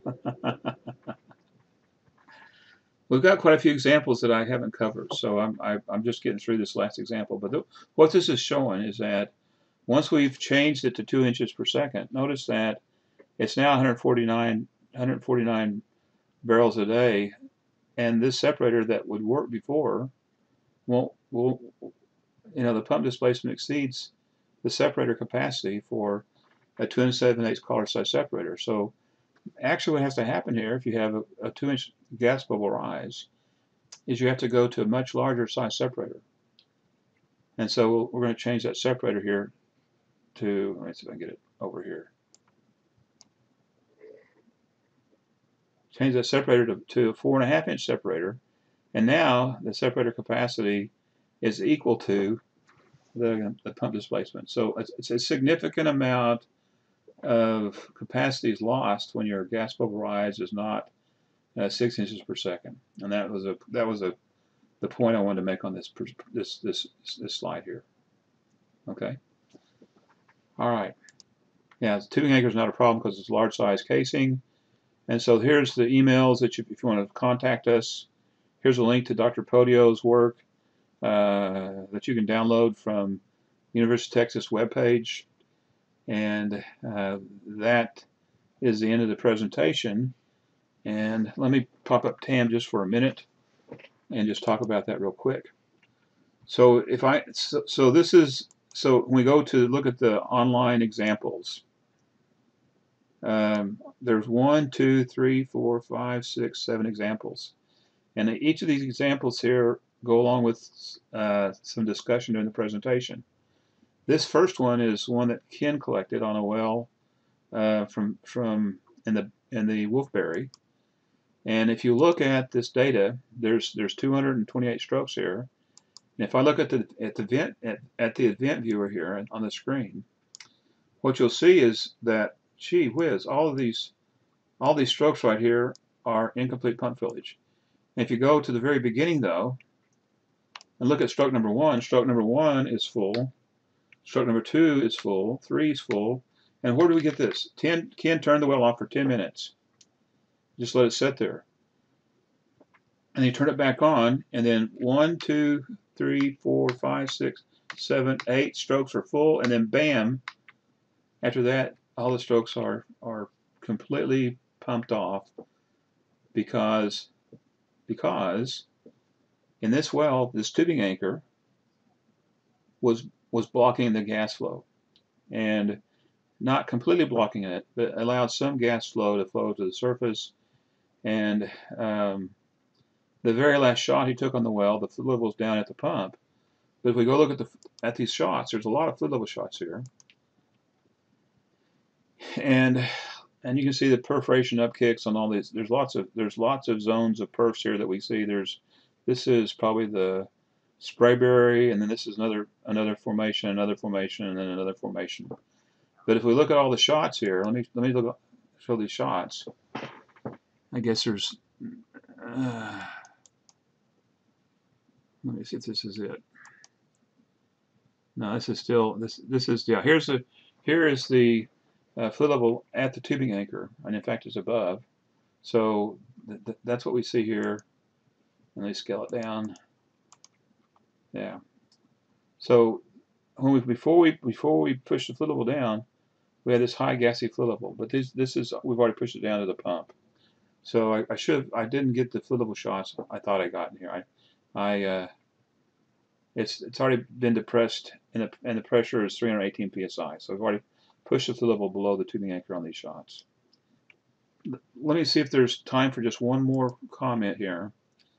The Frank's well is a great example of before and after. The before, there's two tests here, and when you look at these two examples here, the one is a poor boy gas separator here, and then the performance is terrible. And if you go look at the very first stroke, let's look at the first stroke on this well. The first stroke shows you know, normally when you shut the well down, hook your equipment up, the first stroke's going to be okay, the second stroke's okay, and then bam, third stroke, you already have gas interference, and then from then on, it's just pumping gas up the tubing, and not very much, because all the stroke is being lost to gas interference. And all from then on, that's all we see is gas interference strokes. And that's what the poor boy gas separator with the perforated sub, jointed tubing, and the dip tube, and a bull plug on the bottom. So this is a good comparison between undersized gas separation and then a gas separator. And this is water and air. This is a well it doesn't show. It should just show 100% water, but it's only producing water and gas. And then on this one, all the strokes, all 90 strokes are all full, because pretty much all full. I mean, there's a little bit of gas right there, but most of them are pretty full because of the why? Because the separator's not over its capacity. So, Carrie, I think I probably ought to quit. I've probably gone more than 2 hours, and then. Well, maybe you could do, because you have such great examples that you have ready, maybe we could do like a separate, just sort of a supplemental recording to go along with this, because I think the examples would be really good for everyone to see. So we can do that. Well, I can keep on talking until I go through all the examples if you want, and then everybody that wants to quit can quit. That's fine if you want to do that. If you'd like to stay and listen to Lynn go through the examples here, those will be some really great examples, and it'll be good to hear the stories and details behind them also. Go ahead, Lynn. Okay. Well, thank you all for attending, and I'll keep on talking.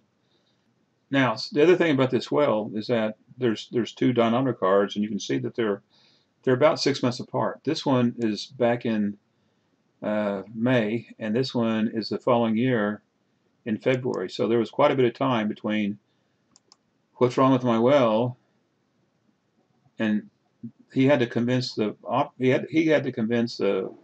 company to pull the well, which cost money, and then run the gas separator in the well. And so I'm glad it was water and air.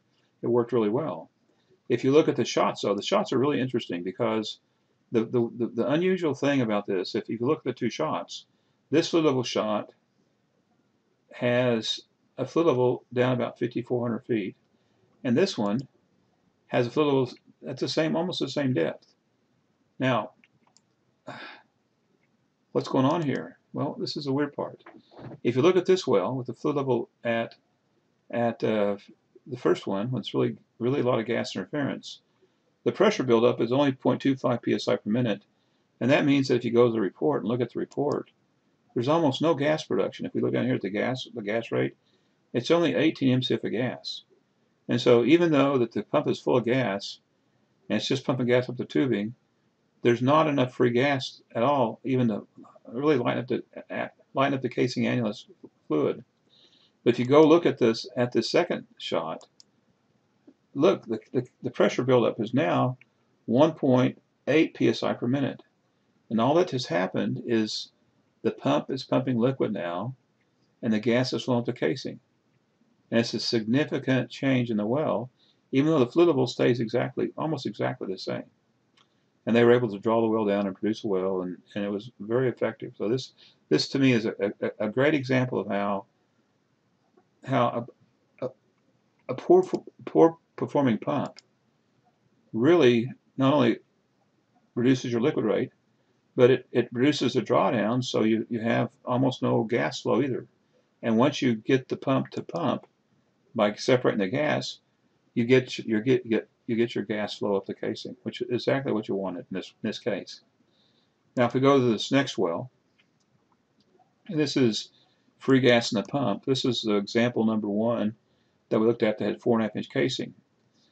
And there's a couple of data sets here. No, this is a different one. This is the one that's 100% oil. I'm sorry. This is a well that's 59 barrels of oil. And the reason why we picked this example is there's a couple of things that you see on this dynamometer card. This is acquired with the horseshoe load cell. So these are measured loads. And the fluid level is down close to the pump. And you can see that there's a little mechanical friction here between the load on the upstroke and the compression load on the downstroke. And you see that same distance here, the mechanical friction. So this is a well that Russell Brown with Wells Whispers collected and did a test on this well. And we were studying the gas separation calculations in TAM software. So this data here is collected for this button right here, pump card analysis. So when we click on the pump card analysis button, the reason why this data is somewhat important is because we want to understand how much gas is going up the casing and how much gas is going up the pump. Well, if you look at a pump card and you see from here to here is where the compression is occurring. Let me close that off just for a second. And we look at the field view. It says the pump displacement here is 73 barrels a day. And that's what the TWM software would report. And so often we would get questions from people in the field that would say, how come my well is not making 73 barrels a day? And we would say, well, there's some free gas in the pump. And they'd say, well, how do we know that? And so the purpose of this button right there is to answer that question. So when you go to the details view, the detail view shows the adjusted pump displacement. That little eye spot there lets you see it without what the adjustments are made. Those adjustments are made. And this blue line represents the free gas that from that line to the total stroke is the gas that enters the pump during the upstroke. That's a gas at the intake pressure. And then this is the gas right here from that blue line to that line. That's the volume of gas from here to here at the discharge pressure. So we go from intake pressure here with this much gas. And what's the intake pressure? Well, the intake pressure right here, if we look at this point right there, if we go right there, intake pressure, I'll right click on it, lock it. The intake pressure is about 196 psi. So we go from 196 psi of gas. Now I'm going to unlock it. Come on, how do you unlock it? Unlock. Okay, I unlocked it. Now I go from 196 psi to right here, and now the pressure inside the pump chamber goes to 2,534 psi. And so this process of the plunger moving down takes a big volume of gas and compresses it to a small volume. And so if you go to the pump card analysis and you go to the work through these tabs right here, we've talked about this in a previous presentation, but on this page right here we say, look, at the top of the upstroke, 80 barrels of gas has filled our pump and interfered with liquid filling the pump. So right off the bat, we've lost 80 barrels of liquid on that stroke of pump displacement. And then when we compress this gas down to this point here when the trailing valve opens, we now have 4 barrels of gas at 2,500 psi. That now it's just 2.1. So we went from 41 inches of lost displacement and we compressed it 39 inches. And now there's 2.1 inches of free gas in the pump. And then we also, on this slide, we say how much slippage is there. And so the slippage is calculated as 11 barrels per day. And so there's your adjusted pump displacement. Now, how much gas goes up the tubing? Well, it tells us that this much gas up the tubing and this much gas up the casing, and there's about 16 or 17 MCF of gas calculated, and that compares fairly well to 22 MCF measured. And you can look at the ratio of this gas up the tubing compared to the total gas, and the separator is about 57% efficient. So this shows the gas separator efficiency based on the fluid level shot down the casing and the pump card, and it's all calculated. So that's showing you the gas separation efficiency, and that's in the TAM software, and that's something that we added, I think in 1.4 or I think 1.4. All right, so that's this example. So this is a good example that shows the gas separation efficiency. Now the next well needs a gas separator, and this is in the workbook. And so there's about 33 strokes here, and this is a CBE test. If we go to the dynamometer card, and we look at there's a valve test, and let's go look at the data here, the pump cards. And if we look at the events at the top, and we go through and look at these cards, we see that stroke 1 is full, stroke 2 is same valve stuck open, and stroke 14, same valve stuck open, and stroke 10, same valve stuck open, and which other one? And so there's some kind of problem in the well that's not completely related to gas interference. And so usually when you see strokes like this, one of the reasons could be either scaling or solids that's causing the staying valve to stick open. And so if we go click on this is an example of a staying valve that's stuck open where they're tagging to operate it, to knock it off the seat. And probably it's got gas, for sure it's got gas interference problems. There's gas interference. So if we go look at the first stroke, and we go to the field view, which is this button right here, then we can select the first stroke, which is stroke number 1, and we can go slide this over and hold down the shift key and click on stroke 33, and all the strokes are overlaid. And now when I run my mouse along here, you can see whichever stroke I'm on, like right there I'm on that stroke 18, that stroke 17. You can see how the pump fillage is. This is low pressure gas interference. So these guys have the fluid level that's drawn down fairly well. They've got fluid above the pump, but they need to install a gas separator to keep the gas from entering the pump, and that would fix a lot of this problem. And then they also need to address the solids. So how do they address the solids with a gas separator? Well, they need to run a couple of joints of tubing below the bottom of the gas separator to hold the solids. So the solids will come in with the fluid, and the solids will drop past the end of the dip tube, and then they'll be accumulated in the tubing below the end of the gas separator with the bull plug on the bottom. So 2 to 3 joints of tubing they might need to run in this well, because this is an indication that we're probably producing some solids. Probably, you don't know. We need to look at the well and find out if it's scale causing the same valve not to seat, or is it solids? Probably solids, because it seats, and then it didn't right there. So.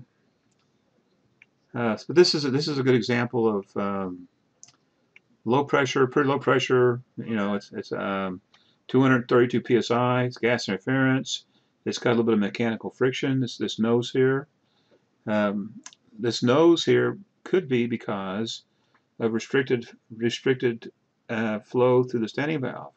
You know, the fluid level says that the pump car load should be going up to here, but if you have restricted flow through a standing valve, then the intake pressure would be 0, which would be, if you look at this, the load line is above FO max, right? FO max. So that's saying the pump intake pressure, chamber pressure is 0. So if we go over and look at this slide right here, and we run our mouse along here, it's saying that the chamber pressure is 0. That's what that shows right there. All of this stroke is 0. So during the upstroke, the chamber pressure is 0 based on the pump card. Well, how can it be 0? Because on the outside, the pressure is 232 psi. Well, either mechanical friction is causing that load to go above level max, or a restricted intake that has scale on the standing valve, which could be causing that card right there to be due to scale and solids. So this well needs more. This well, it would be nice to do some more research on this well, and try to understand why it's doing that, and that might fix another problem. It could be a standing valve that could have too small of flow area that's could be causing that problem and cause this nose right here. Anyway, let's go on to the next one. The next one is the phantom well, and this is a well where they'd ran the separator in the well, and we've been looking for a well that had a variable speed drive on it. And this well has a variable speed drive on the well, and once we slowed it down to 6.14, then the strokes were full. You know, you can see the strokes are full. And if we go back to an earlier set of data on this well, it's a pretty gassy well. It's got a lot of high gassy fluid level. We look for the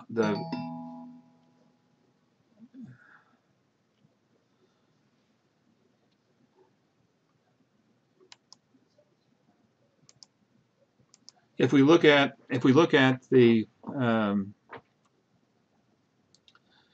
previous strokes, let's go back and find the dyne history, and we'll look for the pumping speed. When it's like, we have strokes per minute here. I'll just go back early. I don't see the strokes per minute. Maybe we can pick strokes per minute. No, I don't think stroke per minute is an option.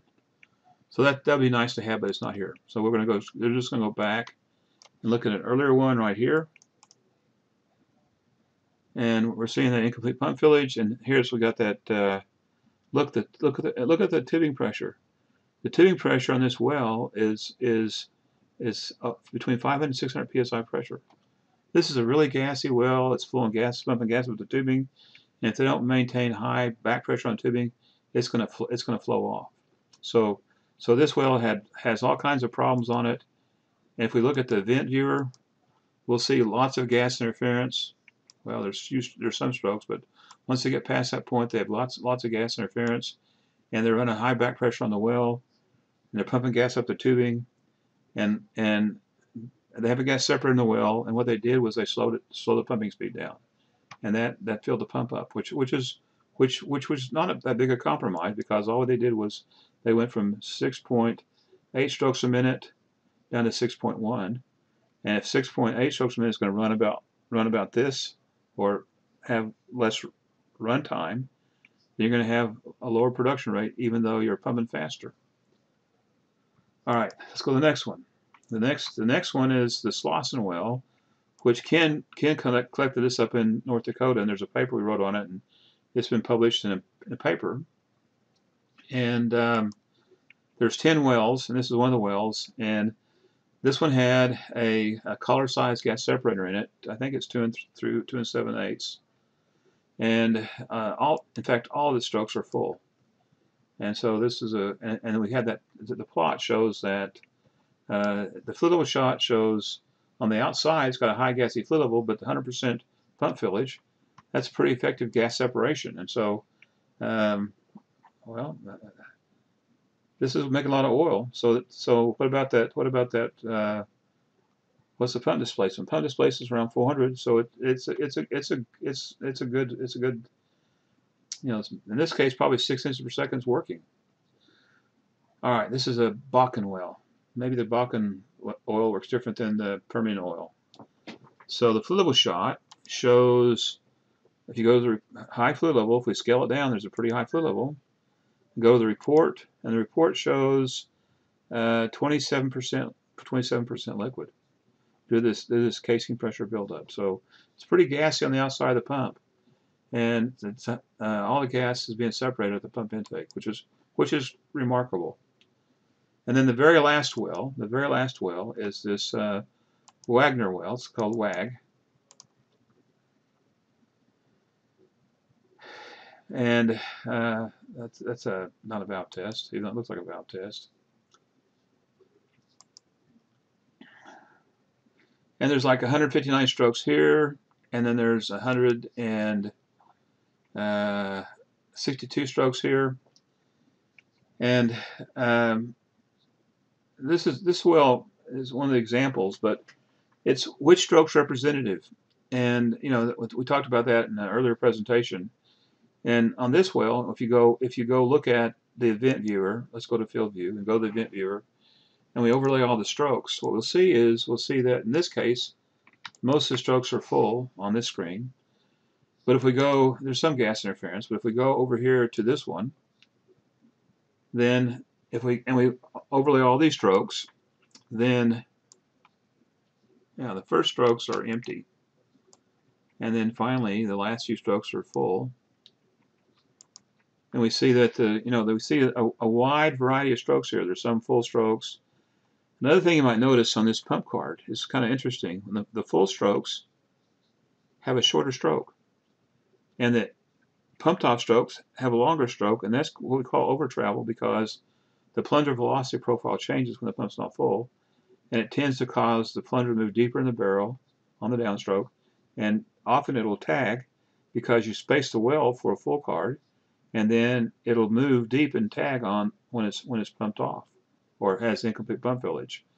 And so this one shows the average pump fillage around 74 inches, and this one has a decent size casing, and we could run a large size gas separator in the well. And this one has a high percent oil, but it's only making 20 barrels of oil. So why is it only making 20 barrels of oil? So if you go look at the pump card analysis, and you look at the pump displacement calculation, and you select a representative stroke. So let me pick the right stroke. Let me go to the details view, and I'm going to pick a stroke that's not full. Let me pick one of these strokes right here, about half full. If I go to the pump card analysis and I adjust the pump stroke based on runtime, then it's only running about 50% of the time. Now our production rate from this well is stock tank is 29 barrels a day compared to 20. And so it's likely that when we collect this data on the well, the operator is running the well on pump off control and only running 50% of the time, but still the pump fillage is well, hold on, there's 29 barrels a day, and that's with adjusted to gas and slippage. But even then, when it's on pump off control or a clock, it still has less pump fillage than what we're showing here, which is we didn't get the representative stroke. That's what I'm trying to say. All these strokes here have more pump fillage calculated, adjusted, than what they're allocating based on the tank on their test. 20 reported versus adjusted 29 on this stroke. The strokes average even less than this. So that's actually the last example here. Again, we're talking about gas separation. A large separator would probably help this well and allow you to draw the fluid level down and have a fuller pump. I don't think they have a gas separator in the well. So with that, I think we're finished. So guys, I Yeah, that's appreciate you all great. staying. You can finish it up, Carrie Ann. Yeah, we really appreciate you guys staying. I know for me, it just helps to see the TAM examples along with it. So if you do have any follow-up questions or anything else that you wanted to ask Lynn, please let us know and we'll be happy to get back with you. Otherwise, next week's session is going to be about plunger lift and tracking your plunger, and how knowing where your plunger is located in the well will help you optimize your plunger lift wells. So we'll get some information out about that, but we sure appreciate you guys, and you're what makes these sessions fun for us. And so we hope you have a wonderful day and a great week, and we hope to see you next Wednesday. Thank you so much. Thank you. Yeah. Bye. Thank you, everyone. Thank you.